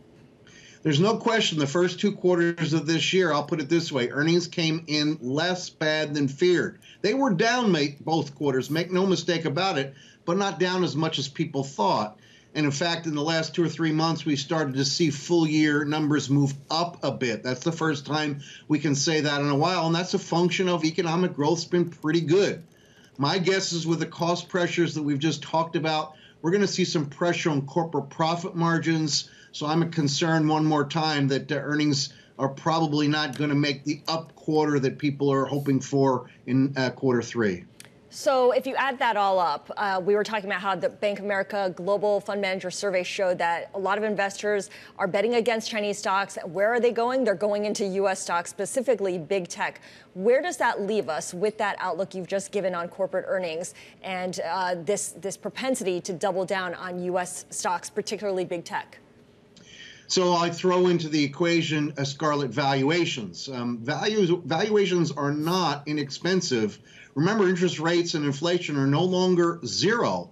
When they were, having PEs over 20 times made sense, but not so much now. So I think a lot of that money that's come running in is going to need to see the fundamentals and the earnings come through at or better than expected to sustain these levels. If we see some economic weakness, if we see some earnings weakness, my guess is we'll move to the lower end of this 4,200 to 4,600 trading range that we've been in for, seems like forever, months anyway. Bob Dahl over at Crossmark. Always appreciate your insights as we count down to the closing bells. About 2.5 minutes to go, Scarlett, with all of the big cap tech names on the back foot. And of course, that means the broader market on the back foot as well. Yeah, the NASDAQ 100 and the S&P 500 each hovering right around their 50-day moving average. Yeah, we're seeing that break below those short-term moving averages here. The oscillations continue as we move closer to the closing bell. Full market coverage as we take you to the bell and beyond. Beyond the Bell, Bloomberg's comprehensive cross-platform coverage of the U.S. market close starts right now. And right now, we are 2 minutes away from the end of the trading day. Romaine Bostick alongside Scarlet Fu. We're counting you down to the closing bell, and here to help take us beyond the bell. It's a global simulcast with Tim Stenovic and Jess Menton. Welcome to our audiences across all of our Bloomberg platforms. Coming off a day yesterday, Tim, where we saw the NASDAQ 100 rally 1%. All that being taken back today with the NASDAQ 100 down 1%. Yeah, you know, give and take, right? That's what happens. Hey, we just had a really, I don't know, kind of a downer conversation. Catherine Krantz over at the Center for Macro Specialist Designation. Here's what she told us. She thinks that even though we're a year away from the lows of last October on the S&P 500, she doesn't think the lows are actually in for this cycle. She's very concerned about what 2024 looks like and says it's not going to be a good year. October 12th was that closing low for the S&P 500 last year. But if you are an investor and you missed out almost a year out, I mean, these are double-digit gains in the S&P 500 and the NASDAQ 100. But yet, when you look over what's happening with money market funds, especially with where yields are, you still have a lot of people, especially with money market funds being at a record at around 5.6 trillion, people still sort of skeptical of this rally. I am curious, though, when we talk about, this isn't the first time I've heard people, Scarlett, talk about these October lows. But, I mean, we're talking about a downdraft of like 20% to get back down there on the S&P. No, that's a really good point. I mean, I think a lot of people might have missed out on what had been an unexpected advance, and they're wondering whether it's still, they still have time to maybe get in on this a little bit here. Yeah, I mean, interesting, though, on this day where we're seeing the NASDAQ really take it on the chin. The S&P only down fractionally on the day, but believe it or not, the Dow holding up, relatively unchanged on the day. The Russell similar as well. And the S&P 400 mid-caps actually in the green, though only fractionally. You put it all together, once again, a mixed market. You could call it a holding pattern, if you will, as we wait, of course, for tomorrow, 8:30 a.m. Washington time, that big CPI report. Here are the numbers here as we wait for them to settle. The Dow Jones Industrial Average down roughly 16 points. We're going to call that basically unchanged as we wait for the numbers to settle. The S&P down 25 points, or about 0.6%, while the NASDAQ composite is lower by about 144 points, or 1% on the day. And the Russell 2000, as we speak, again, waiting for these numbers to settle, poking into the green. Looks like it's going to finish with a fractional gain, a tenth of a percent. There's a little, hey, we'll take it. There's a little bit of green on the screen. Taking a deeper look at the S&P 500. It's called picking up pennies in front of a steamroller. Yeah, that's true. 212 stocks moving higher. 287, Scarlett, in the S&P declining today. All right, let's take a look at how the S&P 500 stacks up when you break it down by 24 industry groups. Energy in the lead there, up by 2.3%, with all 23 big cap energy names higher on the day as oil prices climb. WTI approaching $89 a barrel. Banks also doing pretty well, led by the likes of Zions and PNC as they make comments at an industry conference. On the flip side, software and services, that's Oracle. Oracle dragging that group lower. Household and personal products also lower by about 2% on the day. Yeah, Scarlett hitting the nail on the head when it comes to the gainers that I picked for today. Let's start with ExxonMobil. That rally in oil stocks today, sending energy companies higher. Shares of ExxonMobil higher by close to 3% on the day today. On a points basis, the best performer in the S&P 500. I should note Chevron up there as well. Let's take a look at shares of WestRock moving higher on some M&A news. Jumping as high as 7% earlier in the session, though closing higher by 2.76%. This after Smurfit Kappa and WestRock agreed to combine. That forms a packaging giant worth around $20 billion. We should note this comes at a time when there are some concerns about demand when it comes to containerboard prices coming down as well. WestRock shares finishing the day higher by more than 2.7%. And then those regional banks actually having a good day. PNC Financial Services Group, Scarlett, as you mentioned, shares rallying there, outperforming the broader market. There was some sector presentations at the Barclays Global Financial Services Conference. There, we heard from William Demchak. He said on a call that net interest income is expected to decline slightly likely will be toward the low end of the 3 to 4% range that was previously stated. He did also mention, Jess, a structural program on expenses that will be announced on earnings day. Shares higher for PNC by 5.8%. I have to, of course, point to Apple when I am doing the decliners, falling just under 2%. So this is its worst day just since last Thursday. But to put into context, historically, when Apple does have big product releases, initially those haven't really always pushed shares higher. So we have to see how things react over the next couple of days or so. But another stock. Did you order a new iPhone, Jess? I probably am going to, because the battery on mine is not very good at this moment. And maybe, you know what, a pair of AirPods, like Tim and I were talking about earlier. There you go. Start the rally. Oh, my God. Suckers all got them in. So they're going to be getting my money again soon here. I can't get out of this. You have to take out a loan for that. Oracle. So ticker symbol ORCL, this quite a move here, shedding more than 13%. So this is its worst close in more than 2 decades, so the worst since March of 2020 there. And also when you're looking at what's happening, or excuse me, the worst since March of 2002. It's so, every time we say March of 2020, it's always comes off this tongue because of the pandemic there. But I meant March of 2002 there for Oracle. But that obviously coming since the software company reported disappointing revenue late Monday and issued weaker than expected guidance. And then also looking over at Northern Trust. So that's ticker symbol NTRS. It's down almost 7%. So that's its worst day since April 25th. But that did fall as much as 9.4% earlier in this session. So it came a little bit off of that. But it did warn that net interest income on that and really pressuring the shares there. But the stock is down pretty significantly still, close to 20% year to date. Yeah, let's take a quick look at the yield space. Most of the activity, once again, was on the short end of the yield curve here, with a bit of a sell-off there, a modest sell-off to be sure, but still pushing that 2-year yield to a close above 5% here. That is the backdrop, of course, as we head into tomorrow, Scarlett, 8:30 a.m. Washington time. We're going to get the latest consumer price index numbers here for August, and at least from the headline number, the expectation is for a re-acceleration in some of those numbers. I know the Fed, of course, likes to back out, food and energy, all the things that, regular people care about. But nevertheless, I don't buy any food. I don't buy any energy. I don't know. Of course not. None of that stuff matters to me. But, this is a big issue here, because we talk about this idea as to whether the fight had been won against inflation here. And I think we get these little reminders, should the economists be proven right, that we're still far from mission accomplished. I mean, as long as we're filling up our gas tanks or charging our cars using fossil fuels, I don't know if we can, the fight can ever be won at this point, because oil prices are out of the control of the Federal Reserve. They are, and we saw that uptick. What is it now, with a Brent crude firmly above 90, and I think WTI at one point today was above 89. Yeah. So we talk about this idea of how that translates into what people are paying, and it's also the issue too, guys. And we don't talk about this much. We talk so much about the idea of the prices going up, but we kind of forget that the prices that went up, at least for a lot of items, haven't actually come down. I think that's a really important point. Sure, inflation is slowing. It's targeting 2%, but it's still an increasing, right? It's just a slowdown from what it had been, and people don't think that way. You think about how you want to go back to the way it was rather than, oh, it's rising less than anticipated. One thing that's worth noting here, I didn't realize this, but Walmart shares are at a record high, and the CEO had made some comments today about how he's anticipating a pretty good holiday season. You talk about inflation, Walmart has done, its reason of being is to keep prices low, keep prices affordable for its consumer.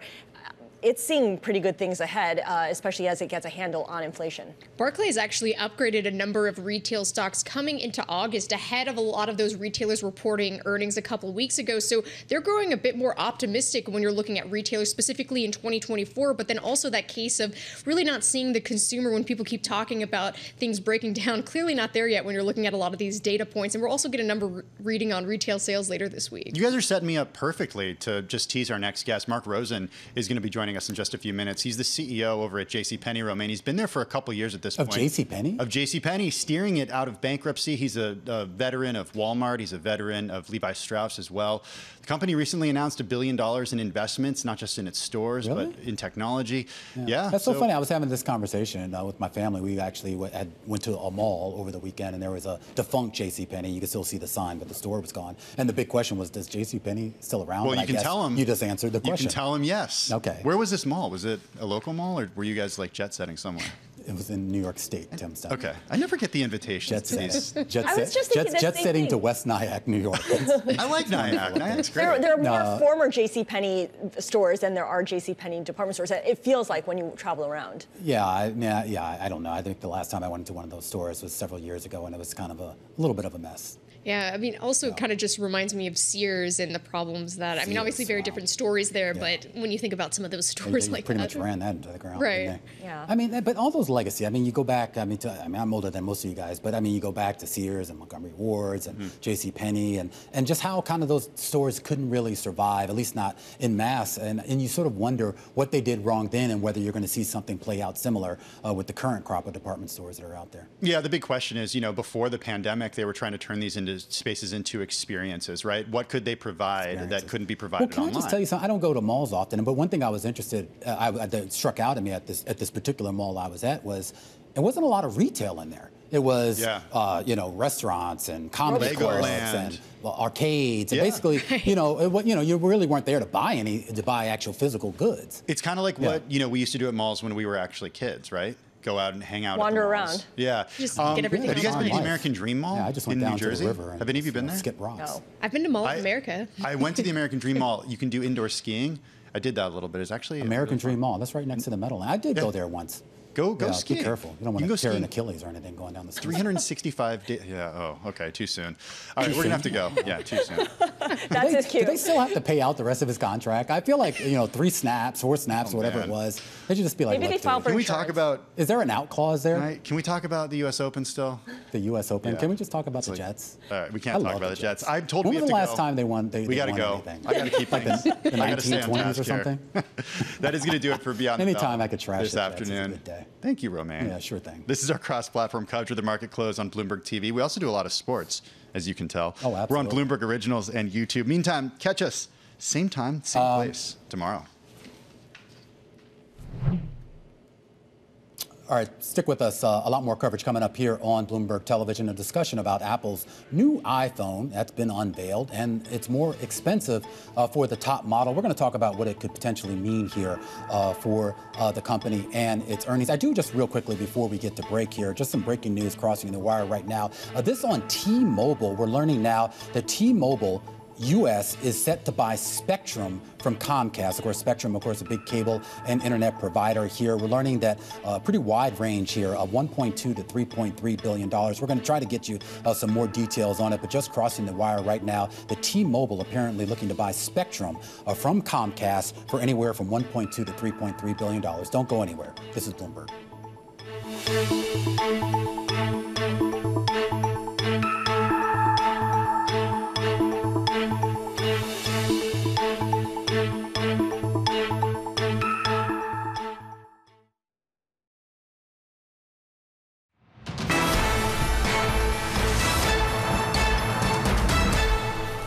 A down day in U.S. equity markets. The discussion a little bit earlier on the program with Bob Dahl over at Crossmark, talking about the correlations with Treasury yields.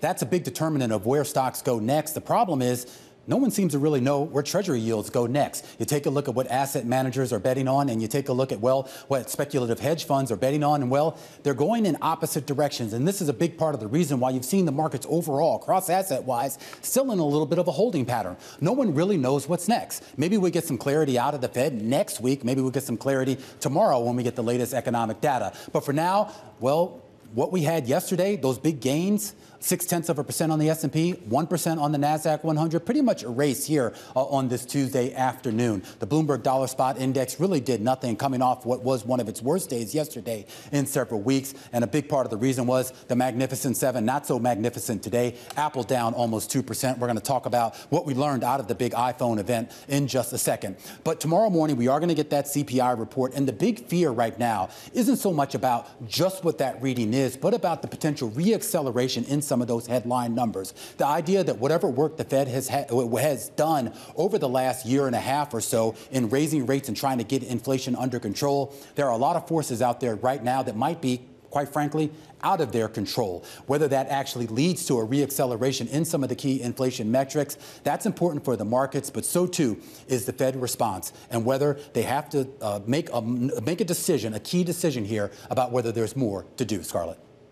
All All right, Romaine, we have some breaking news here, and it's a follow-on of what you were just telling us. T-Mobile is going to buy spectrum from Comcast for anywhere from $1.2 to $3.3 billion. The closing of this deal is expected in the first half of 2028. Now, that's a huge wide range, right? The final price will be determined based on the set of licenses that's subject to the agreement when the two sides make a required transfer filings with the FCC. So, again, T-Mobile is planning to buy spectrum from Comcast for anywhere from $1.2 to $3.3 billion in cash, but this will be taking place over the next couple of years with a closing expected in the first half of 2028.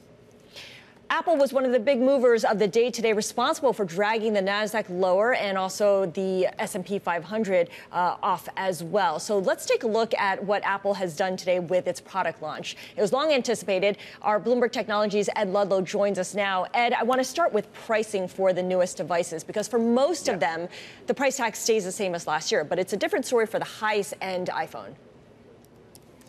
Yeah, that's definitely where the street's focused in the initial reaction. So the iPhone 15 Pro Max is going to cost $1,199. It's a 9% price raise from the prior generation of Pro Max. And the thinking here is that there is an addressable market of consumers in key markets like the US and China that are driven by performance. Even if Apple can't drive unit volume growth, using that higher price point for consumers that are willing to pay for the latest technology can still help them grow the top line from a sort of dollar perspective.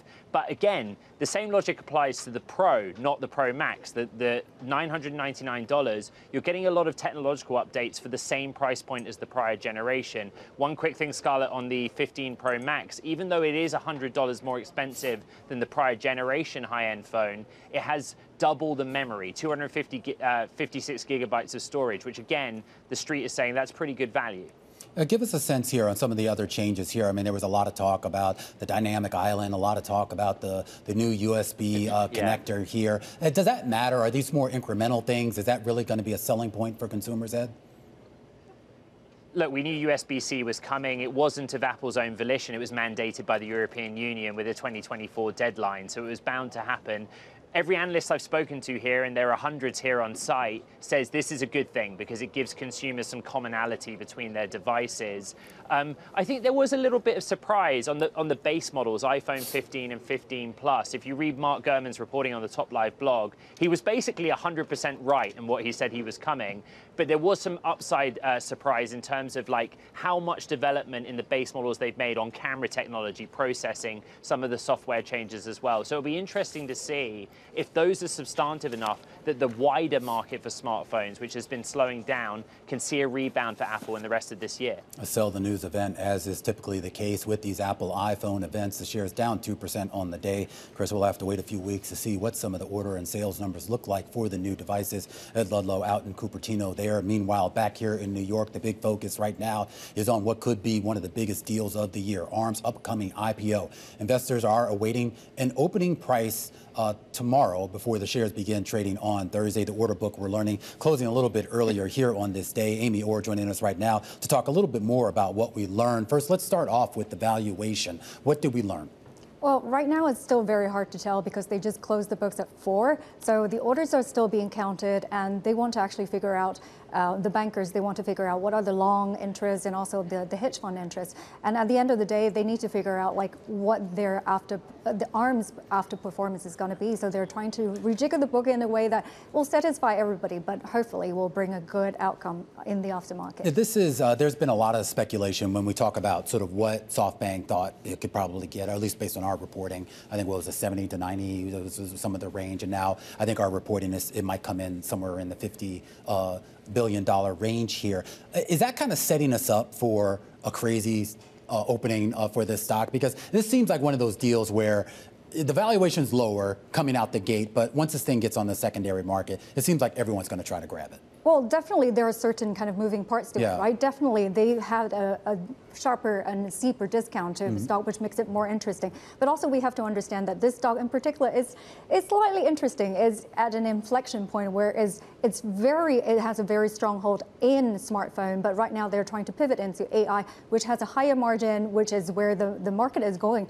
So essentially they haven't actually really tapped it yet, but this is at the beginning of it. So if investors believe the growth story, then this is definitely worth it. Well, in terms of valuation, right now at the top end of the range is going to be 54 billion or so. But we have to look at the broader market in generally. NVIDIA, like if anyone is trying to benchmark it against AI, NVIDIA has come down slightly, around 7% or so in the last few sessions. And then I think tech in general is softer. So essentially that sets the stage for the listing. What is the specific growth story beyond AI? What exactly is the company pitching? Because you look at the numbers for ARM, it's a mature, it's a slow growth company. It's profitable, of course, and it's got dominant market share, but it's slowing down. Yeah, they also want to actually say about the price kind of margin that they're going to get, especially when it comes to newer models and newer kind of AI technology, that they're going to have all the margins that they can actually command. And so it's not just a kind of grabbing the market share in AI, but also a broader and a thicker kind of a margin. Yeah, ARM's exposure to China is also a risk, and it's something that people have pointed out because China, makes up to a quarter 25%. Of its licensing and royalty revenues. Yeah, that's a concern. And it's really strange that during the investor luncheon earlier in the week that nobody actually asked about it. I don't know whether it was because people were thinking that it's a given or it's just that it's out there. It's really hard to say because it's probably geopolitical tension is something that they can't really control. All right, Amy, great to talk to you, and I have a feeling we're going to talk a lot over the next couple of days as we wait for the pricing of those ARM shares and, of course, the actual listing itself, which is scheduled to happen on Thursday. Meanwhile, right here on the close, we're focused right now on the Treasury market, and Treasuries yielding 5% are turning out to be a big hit with retail investors. We're going to talk about the shortest of the short end of the curve. That's coming up after the break. This is Bloomberg.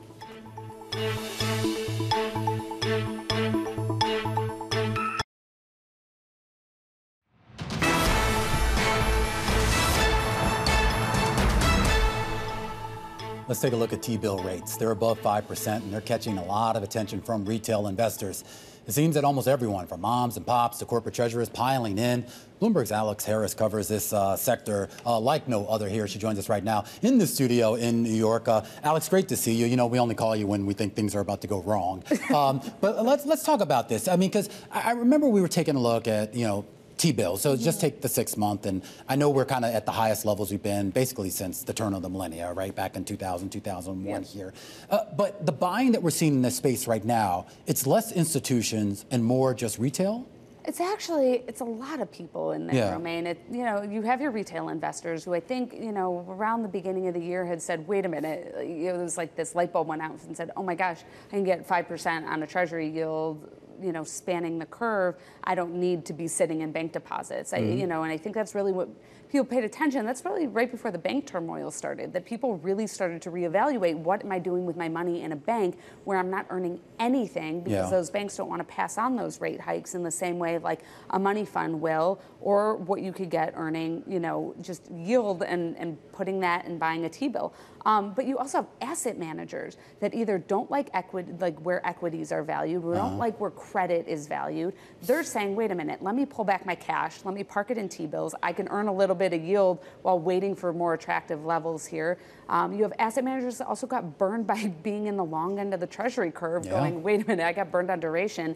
Let me go back and let me regroup and put in a T-bill. So you have all these people sitting on cash and saying this is the best place right now. Well, yeah, and I mean, it's a compelling argument. I mean, a 6 month T-bill, you're getting 5.5%. And I mean, look, that's a pretty decent return in any year, even when you factor in inflation. But I am curious, and on the retail, just to go back on the retail side, it seems like the narrative has changed a little bit. I could just tell you anecdotally, I have a savings account now that just a few months ago was paying me less than 1%, and as of today, it's paying me I think something like 4 1/3. So you're starting to see banks finally kind of wake up and realize that if they want to keep people's deposits, they've got to do that. Is there more competition for people's money right now? Yeah, and I think it really started with the money funds, and this is something that the strategists who cover the front end on the street were talking about, is that as the Fed raises rates, that eventually the banks were going to have to start competing with money market funds to keep that cash, because remember, money market funds have been able to pass on pretty much that in every single rate hike the Fed has done. They have been able to pass it on because either you know, at 1.2 close to 2.6 trillion was sitting at the Fed's reverse repo facility, earning basically that interest rate. So they've been able to pass it on quicker. And as people realize that, then the banks go, oh no, like we have to start competing to hold on to this cash. And that's really what we're seeing. You know, some people would tell you, I think the money funds would tell you, oh, this game is over. Like it's not even a contest at this point. They're sitting on close to 5.62 trillion of assets under management as an industry. I think they see we could hit 6 trillion by the end of the year. You know, they think it's over. You know, other people say, nah, like the banks can still compete here, but I just don't see it if your options are now either just treasury bills and buying for yourself or even just a money market fund and someone manages it for you. So your story makes clear the level of demand out there from different parties, from different stakeholders for these treasury bills that yield 5%. What does the supply look like? You know, Treasury will tell you it looks good. I mean, they've issued over $1 trillion in Treasury bills since the debt ceiling was suspended in June, and the market has really responded to it. And so, you know, Treasury is comfortable where they're at. They're like, look at all this demand. We could actually push our allocation a little bit higher. And, you know, they have an ideal range, and they're going to, I think, push a little bit higher here because they know there's still so much demand. I think the money funds would love to see these other investors, your asset managers, your corporate treasurers, put that cash to bed so that they can, in turn, come in at higher yields and start buying more of the supply. So we'll see. Alex Harris, a look here at the short-term Treasury market here. We do want to go quickly back to what's going on in the public markets here. Birkenstock, an F1 filing here, a filing for that IPO, long expected, but a lot of people now trying to get through the door here. They see a window of opportunity. Full coverage coming up after the break. This is Bloomberg.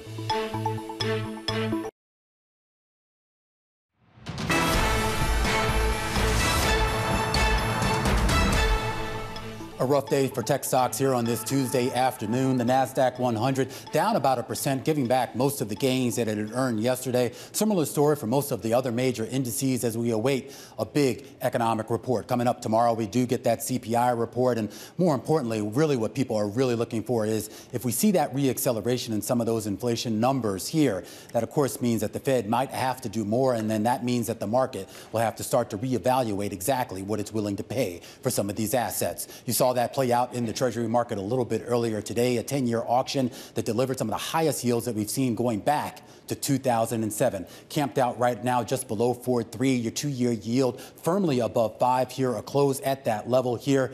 As we move deeper into the week and more importantly, deeper into the month where the catalysts are going to start to add up here, Scarlett, catalysts that could move this market higher or potentially lower depending on how things shake out. Yeah, all waiting for that CPI number at 8:30 a.m. tomorrow. Let's move on to something that I think had a lot of New York football fans shaking their head over, if even that.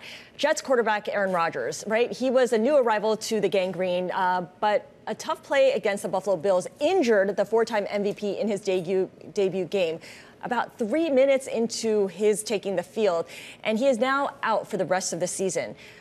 The thing to remember here is Aaron Rodgers recently reworked his 3-year, $113 million contract with the Jets to include $75 million guaranteed for 2023 and 2024. So the question is whether or not such a risky and expensive move was worth it.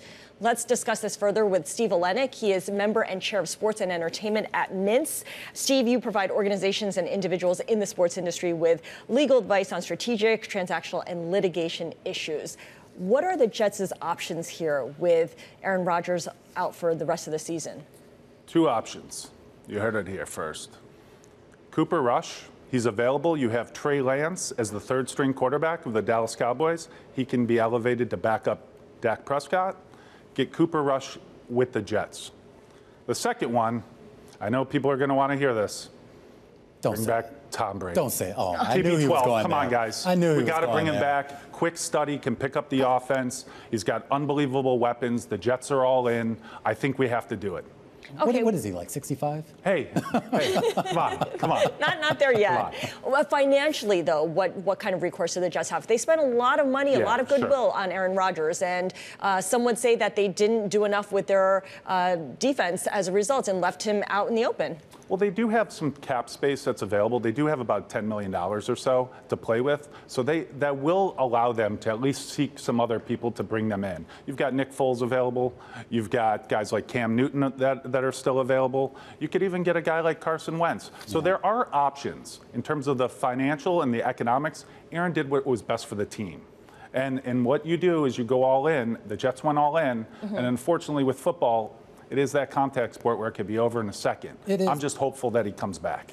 It is, but I mean, all the names you mentioned, most of those names are pretty high-priced names here. So we talk about a team that now, which went in all in financially on Aaron Rodgers, is going to maybe have to potentially go all in on whether it ends up being a Brady or a Foles or somebody else. But those are big-price names, and I'm wondering, do the Jets need to do that? Do they just sort of take the L for the season and just try to regroup for next year? I don't think you can. Yeah. Because you have so much talent on that club. That defense is unbelievable. The offense has the ability to do something special. Why can't, I mean, I don't want to get too deep into, I mean, it's just sports in and of itself, but I mean, you've got, what was it, they had the Defensive Player of the Year last year, right? And the Offensive Player of the Year, right? So why isn't that not enough? I mean, I know the quarterback is kind of the linchpin, but why can't they do that with the backup? Well, I think it's one of those things where when you bring in someone such as a high profile, a legend, someone that's a first team, you know, Hall of Famer. Yeah. I mean, you're going all in, but you have a guy that's won previously. Did you buy tickets to this game, Scarlett? No, I didn't. Because I think I feel like everyone I know went to this game yesterday. People who don't even like the Jets, even like football, were at this game. But they were all there for Aaron. But that's the star power. You know this, right? I mean, it's where people watch Michael Jordan, even if they didn't like basketball, because they wanted to see the spectacle. It was a spectacle. And that was the benefit for the Jets. So what does this mean in terms of future players, future marquee players like an Aaron Rodgers negotiating contract? How do teams respond to this possibility? Clearly, it always existed, but this is a good reminder of just how much risk is tied up in that one person. Sure, and that's the hard part, in especially NFL contracts, because it is all about that guaranteed money.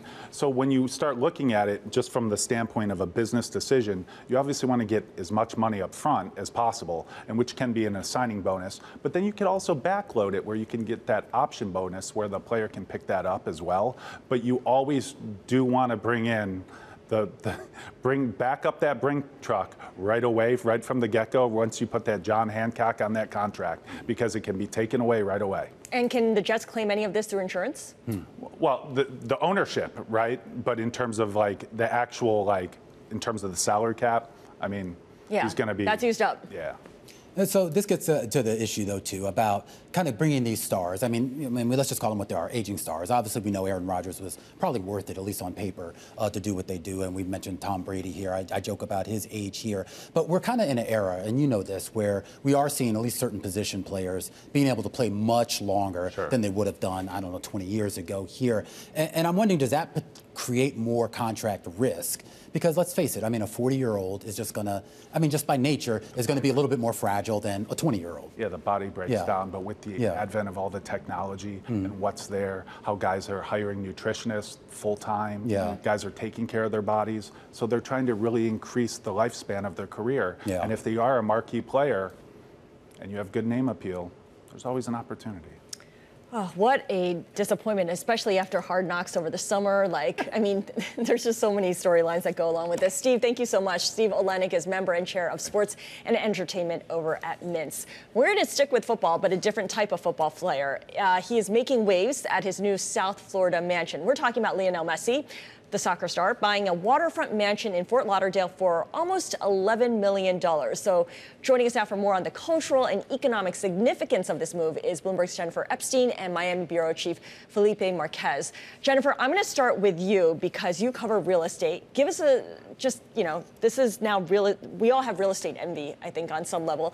Give us the details of what this property looks like. Yeah, so this is a 8-bedroom spread that's waterfront in Fort Lauderdale within about a 15-minute drive of the stadium where Inter Miami plays. So he's going to have a short commute, waterfront view while he's there, 8 bedrooms for his kids, his family, and he also already owns a couple of condos closer to Miami, so he'll have plenty of places to send his visiting family if he doesn't want them in that house. But it all just kind of adds up to there being plenty of room for him and his family to enjoy life in South Florida. Okay, so life in South Florida. Felipe Marquez, you've been covering the arrival of Lionel Messi and the lead up to it. How has Lionel Messi's arrival in South Florida changed the property landscape, changed the economic landscape of Miami, which already was thriving because of the pandemic? I mean, I would say with Messi, you're feeling effects not only in Miami, but you're also feeling effects in other cities in the U.S. I mean, when he played in New York, tickets sold out in minutes. When he played in Texas, tickets sold out in minutes. So he commands a real following that's translating into economic consequences. I mean, look at Apple. There's some early signs that Apple's subscription base for the MLS product that they have has picked up because of Messi. Mm-hmm. And obviously in South Florida, you have the more, like, let's say, quaint effects, right? The amount of, like, Argentinian restaurants that have Messi-themed decorations, or that have, I don't know, Messi-themed event has gone up substantially over the past couple of weeks, especially because the team has done so well. Is there any sense here as to what the carry-through is going to be from the impact? I mean, obviously, we know he's not going to play forever, and certainly you can enjoy the time that he's there here. But what's next? What happens when, at some point, he moves on? I think this is a very important question, because we've seen before players like David Beckham, like Pelé in the past, trying to make soccer in the U.S. a big sport, or trying to elevate the profile of soccer. Messi has had a lot more impact than maybe some were expecting at the beginning, but the question is how prevalent is that going to be? I've interviewed a couple months ago the man who brought him to Miami, the billionaire behind his team, and he says a key part of this is going to be creating a culture of young talent and help, like having Messi in the team, bringing you younger talent that will keep feeding the league, et cetera, et cetera. But it remains to be seen if that will actually happen, right?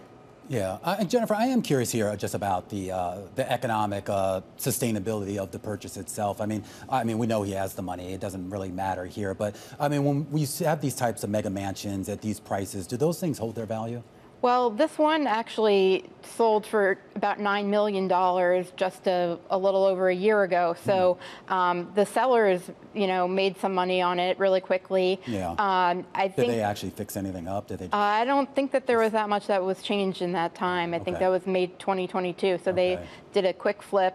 This was off market. Yeah. So I watch a lot of HGTV, and I see them do these flips where they just put in like new curtains. And I don't. Price tag? And then they I sell, think there's usually more done at this price tag, or nothing at all, because when buyers come in at $10 million price tag or higher, they generally want to do things their way. They're going to rip out what's already in there anyway. They're not going to want, sometimes the penthouses that go for, $50 million, $100 million in new construction buildings in New York, sometimes they're delivered as empty boxes, so that because the developers know that any kitchen they put in is just going to be ripped out again, and that is just sort of the way a lot of this works. And so I wouldn't be surprised if maybe Messi doesn't move into this place right away, does some work to it to make it his and his wife's and family's taste, and then moves in. All right, the economic impact of Lionel Messi certainly on the property market there, and as Felipe was just talking about, of course, we know just that big bump up that we saw in those MLS descriptions are thanks to both of them here. A focus on sports. Meanwhile, we go back to the markets, and well, the deluge of new IPOs coming. All the talk about ARM and Instacart, but what about Birkenstock? We're now learning that Birkenstock has submitted an F1 filing, planning for an IPO listing on the New York Stock Exchange. Bailey Lipschultz joining us right now for more. What do we know? I was trying to just skim through the details of the filing, and there weren't a whole lot. Yeah, not a lot of details, as you mentioned, on the New York Stock Exchange. So another victory for U.S. listings. Again, German company, following kind of in the footsteps of ARM, a UK chip designer. But looking at some of the numbers that we're seeing here, Bloomberg had reported it could be valued at $8 billion. Looking at some of the revenue number, they said revenue rose 29% to roughly 1.2 billion euro last year. Adjusted earnings of about 394 million euros. So continuing that trend of growth, profitability, and you look at the valuation that this company... This is like a storied brand name, right? I mean, this is like, it's coming to market with decades of history. Everyone knows this, even if you don't wear a Birkenstock. And momentum from Barbie. Well, And that's what I'm curious about, I mean, you cover retail traders a lot here. Do you think this is going to be big amongst that set? I think it will, and I think it'll be interesting to see if there's an allocation. We're expecting to see SoFi getting an allocation of both ARM and Instacart for their retail traders. So if this could be another deal that we'll be allocating to retail, you could see a bit of excitement, similar to what we saw with Kava. Do you own any Birkenstocks? I own so many Birkenstocks. Really? It's kind of embarrassing to say. Yeah, my sneakers, my sandals, I have boots. I didn't know this. Yeah. They sell boots? Yeah, they do. Are they open toe? No, but actually you probably could get them. Then there's ones with like fuzzy, fuzzy fur inside of it and everything. Those are we could take a tour through this later on. Okay. But my question is, Bailey, I know you spend a lot of time on Reddit and looking through what a lot of these retail investors get excited about. Are retail investors talking about this? Not as much as maybe you would expect. There is a lot of excitement, though, about Instacart. Normally what we see with the retail crowd is you get filings, you get news going out there, then they get more attracted to it, not necessarily kind of skating to where it's going to be. They do typically follow, so it could be interesting to see with this filing, with these expectations, as we get closer to seeing a pricing range, a potential valuation, if that will make Reddit boards or StockTwits come alive. Stoke the fire slowly. Exactly. All right, Bailey Lipschultz, really appreciate your joining us. Bailey Lipschultz hopping on to give us the latest on this upcoming Birkenstock IPO. Yeah. Okay, you got Birkenstock, which is going to be a public company. You got Deckers, which owns Uggs, which is like the fur-lined boots. Yes. That's already public. Yes. And you got Crocs, which is doing surprisingly well for some reason here. Who you got? Which one do I like? Yes, Scarlet Fu. I like Birkenstock, I mentioned. I have Uggs, but that's a winter staple if you're in the Northeast. Bailey Lipschultz, do you have Uggs? I do not have Uggs. Oh. I'm a California kid. I wear Vans mainly. But, I mean, weren't Uggs big in California? Like, all the surfers wear them. Really? Yeah. I honestly know nobody who surfs in them. Vans is also publicly owned, right? It's part of VF Corp. Yep. Along with Supreme, so a lot of kind of that West Coast loyalty. Yeah, there you go. Footwear, it's hot. Which of those three do you favor, Romaine? I actually think Birkenstock is going to do very well. Yeah. I just think the brand name is there, and it's having its moment, even before the Barbie movie. Remember, everybody was, the Bostons, everyone was clamoring for them. Yep. I know, they were running out of them last year. Yeah, some idiot on Instagram posted them, so they feel like everyone said, well, we got to have the same thing. All right, we're gonna move from Birkenstocks. How is this going to affect inflation, Scarlett? There we go. We're going to preview what to expect from the U.S. inflation report tomorrow. Phoebe White, head of U.S. inflation strategy at JPMorgan Securities, will be joining us. This is Bloomberg.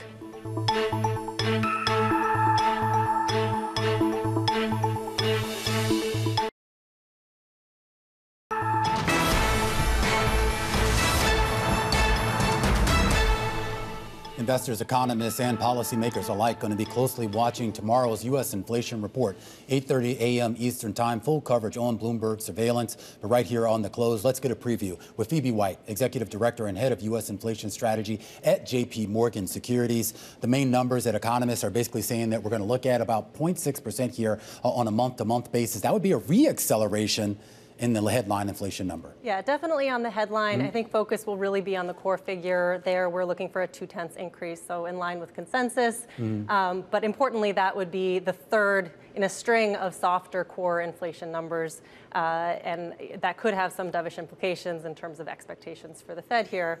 But I think focus will really be not only on this print and what's happening at the Fed meeting next week, but where we go from here. Well, let's talk about where we go from here, because there's been a lot of discussion as to whether that dragon, this inflation dragon, had actually been slayed. I know everyone said it's way too early to talk about mission accomplished, but what if we do start to see a reacceleration in some of these key figures, at least the ones that the Fed cares about? What exactly is driving that? So I think the soft patch that we've gotten this summer in inflation, especially on the CPI side, has been driven by things like declines in used car prices, airfares, big drops there, some other sort of idiosyncratic components.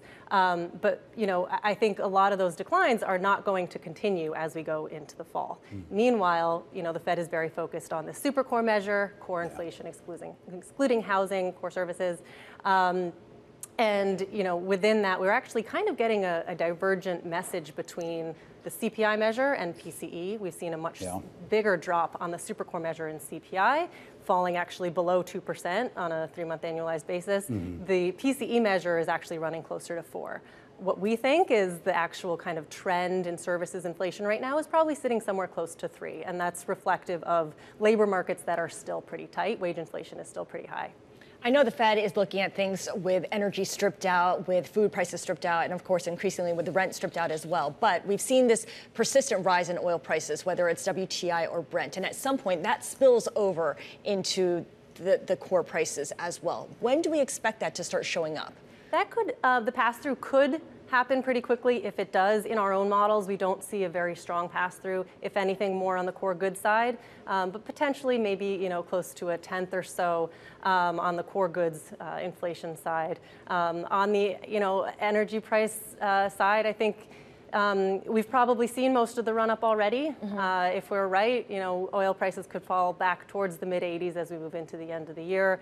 This is part of the reason why the Fed likes to strip out some of these more volatile measures and get a better sense for what the underlying trend is. With everyone so keyed into inflation numbers, regardless of whether it's including energy and food or not, there's been a lot of anticipation that the numbers later on in this latter part of the year would be moving in the opposite direction because of difficult comps. What do comps look like going forward past September, when we're looking at the end of the year, early next year? Right. So I think that was a big story as we kind of moved past kind of the spring into the summer, that those big jumps in prices last year were kind of falling out of the 12-month window. We're not getting that kind of tailwind anymore when we look at the 12-month run rates coming down. So it really will depend on what happens sequentially here month to month. We like to look at the 3-month annualized run rate. And again, if we get 0.2 on core, we could see that 3-month annualized run rate falling below 2. But again, we caution against reading too much into that. I am curious, though, just looking forward, because later this week we're also going to get retail sales numbers, and we're expected to see some softness in there. And there seems to be, I think, a little bit of a disconnect between some of the official data that we're seeing and some of the more anecdotal data, if you will, for lack of a better phrase, about how consumers feel right now. This idea that they're already dealing with elevated prices that haven't come down. They may have stopped rising, but they haven't come down. There's a lot of concerns about credit card balances and other things here. How much support do you think we're going to get from the consumer heading towards the end of the year and into next? Yeah, so I think consumer spending, consumption growth will be slowing as we move into the fourth quarter and into 2024. And I think this is part of the reason why the Fed really wants to look at the totality of the data. It's challenging to parse the inflation data and really get a true message. We want to also see what's happening on the labor market side. And there, it's interesting, we have seen labor demand coming down even as GDP growth has been very strong this quarter. So we need to see, again, the totality of the data, signs that things are slowing, not only on the inflation side, on the labor market side, growth overall continuing to cool.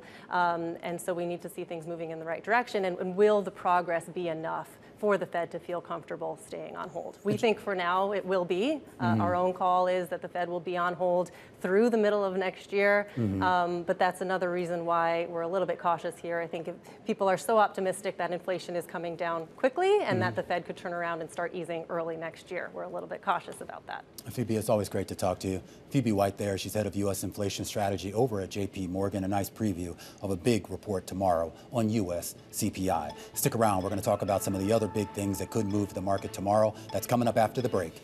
This is Bloomberg.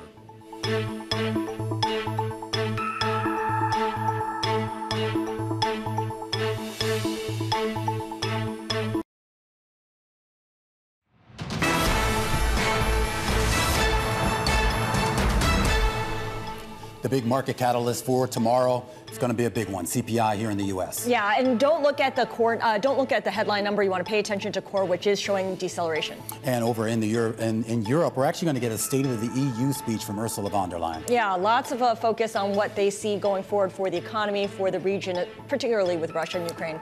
And then back here in the U.S., some big tech leaders are actually going to be meeting with Congress people about AI. Yeah, Elon Musk and Mark Zuckerberg. You think they're going to say anything about a cage match? Oh, that is right. Yeah. They were supposed to have the cage match. Wouldn't that be great if Chuck Schumer was actually the referee of that? Oh, boy. And we're going to keep an eye on the ARM IPO. Thanks for watching us today. We'll be back tomorrow. This is Bloomberg.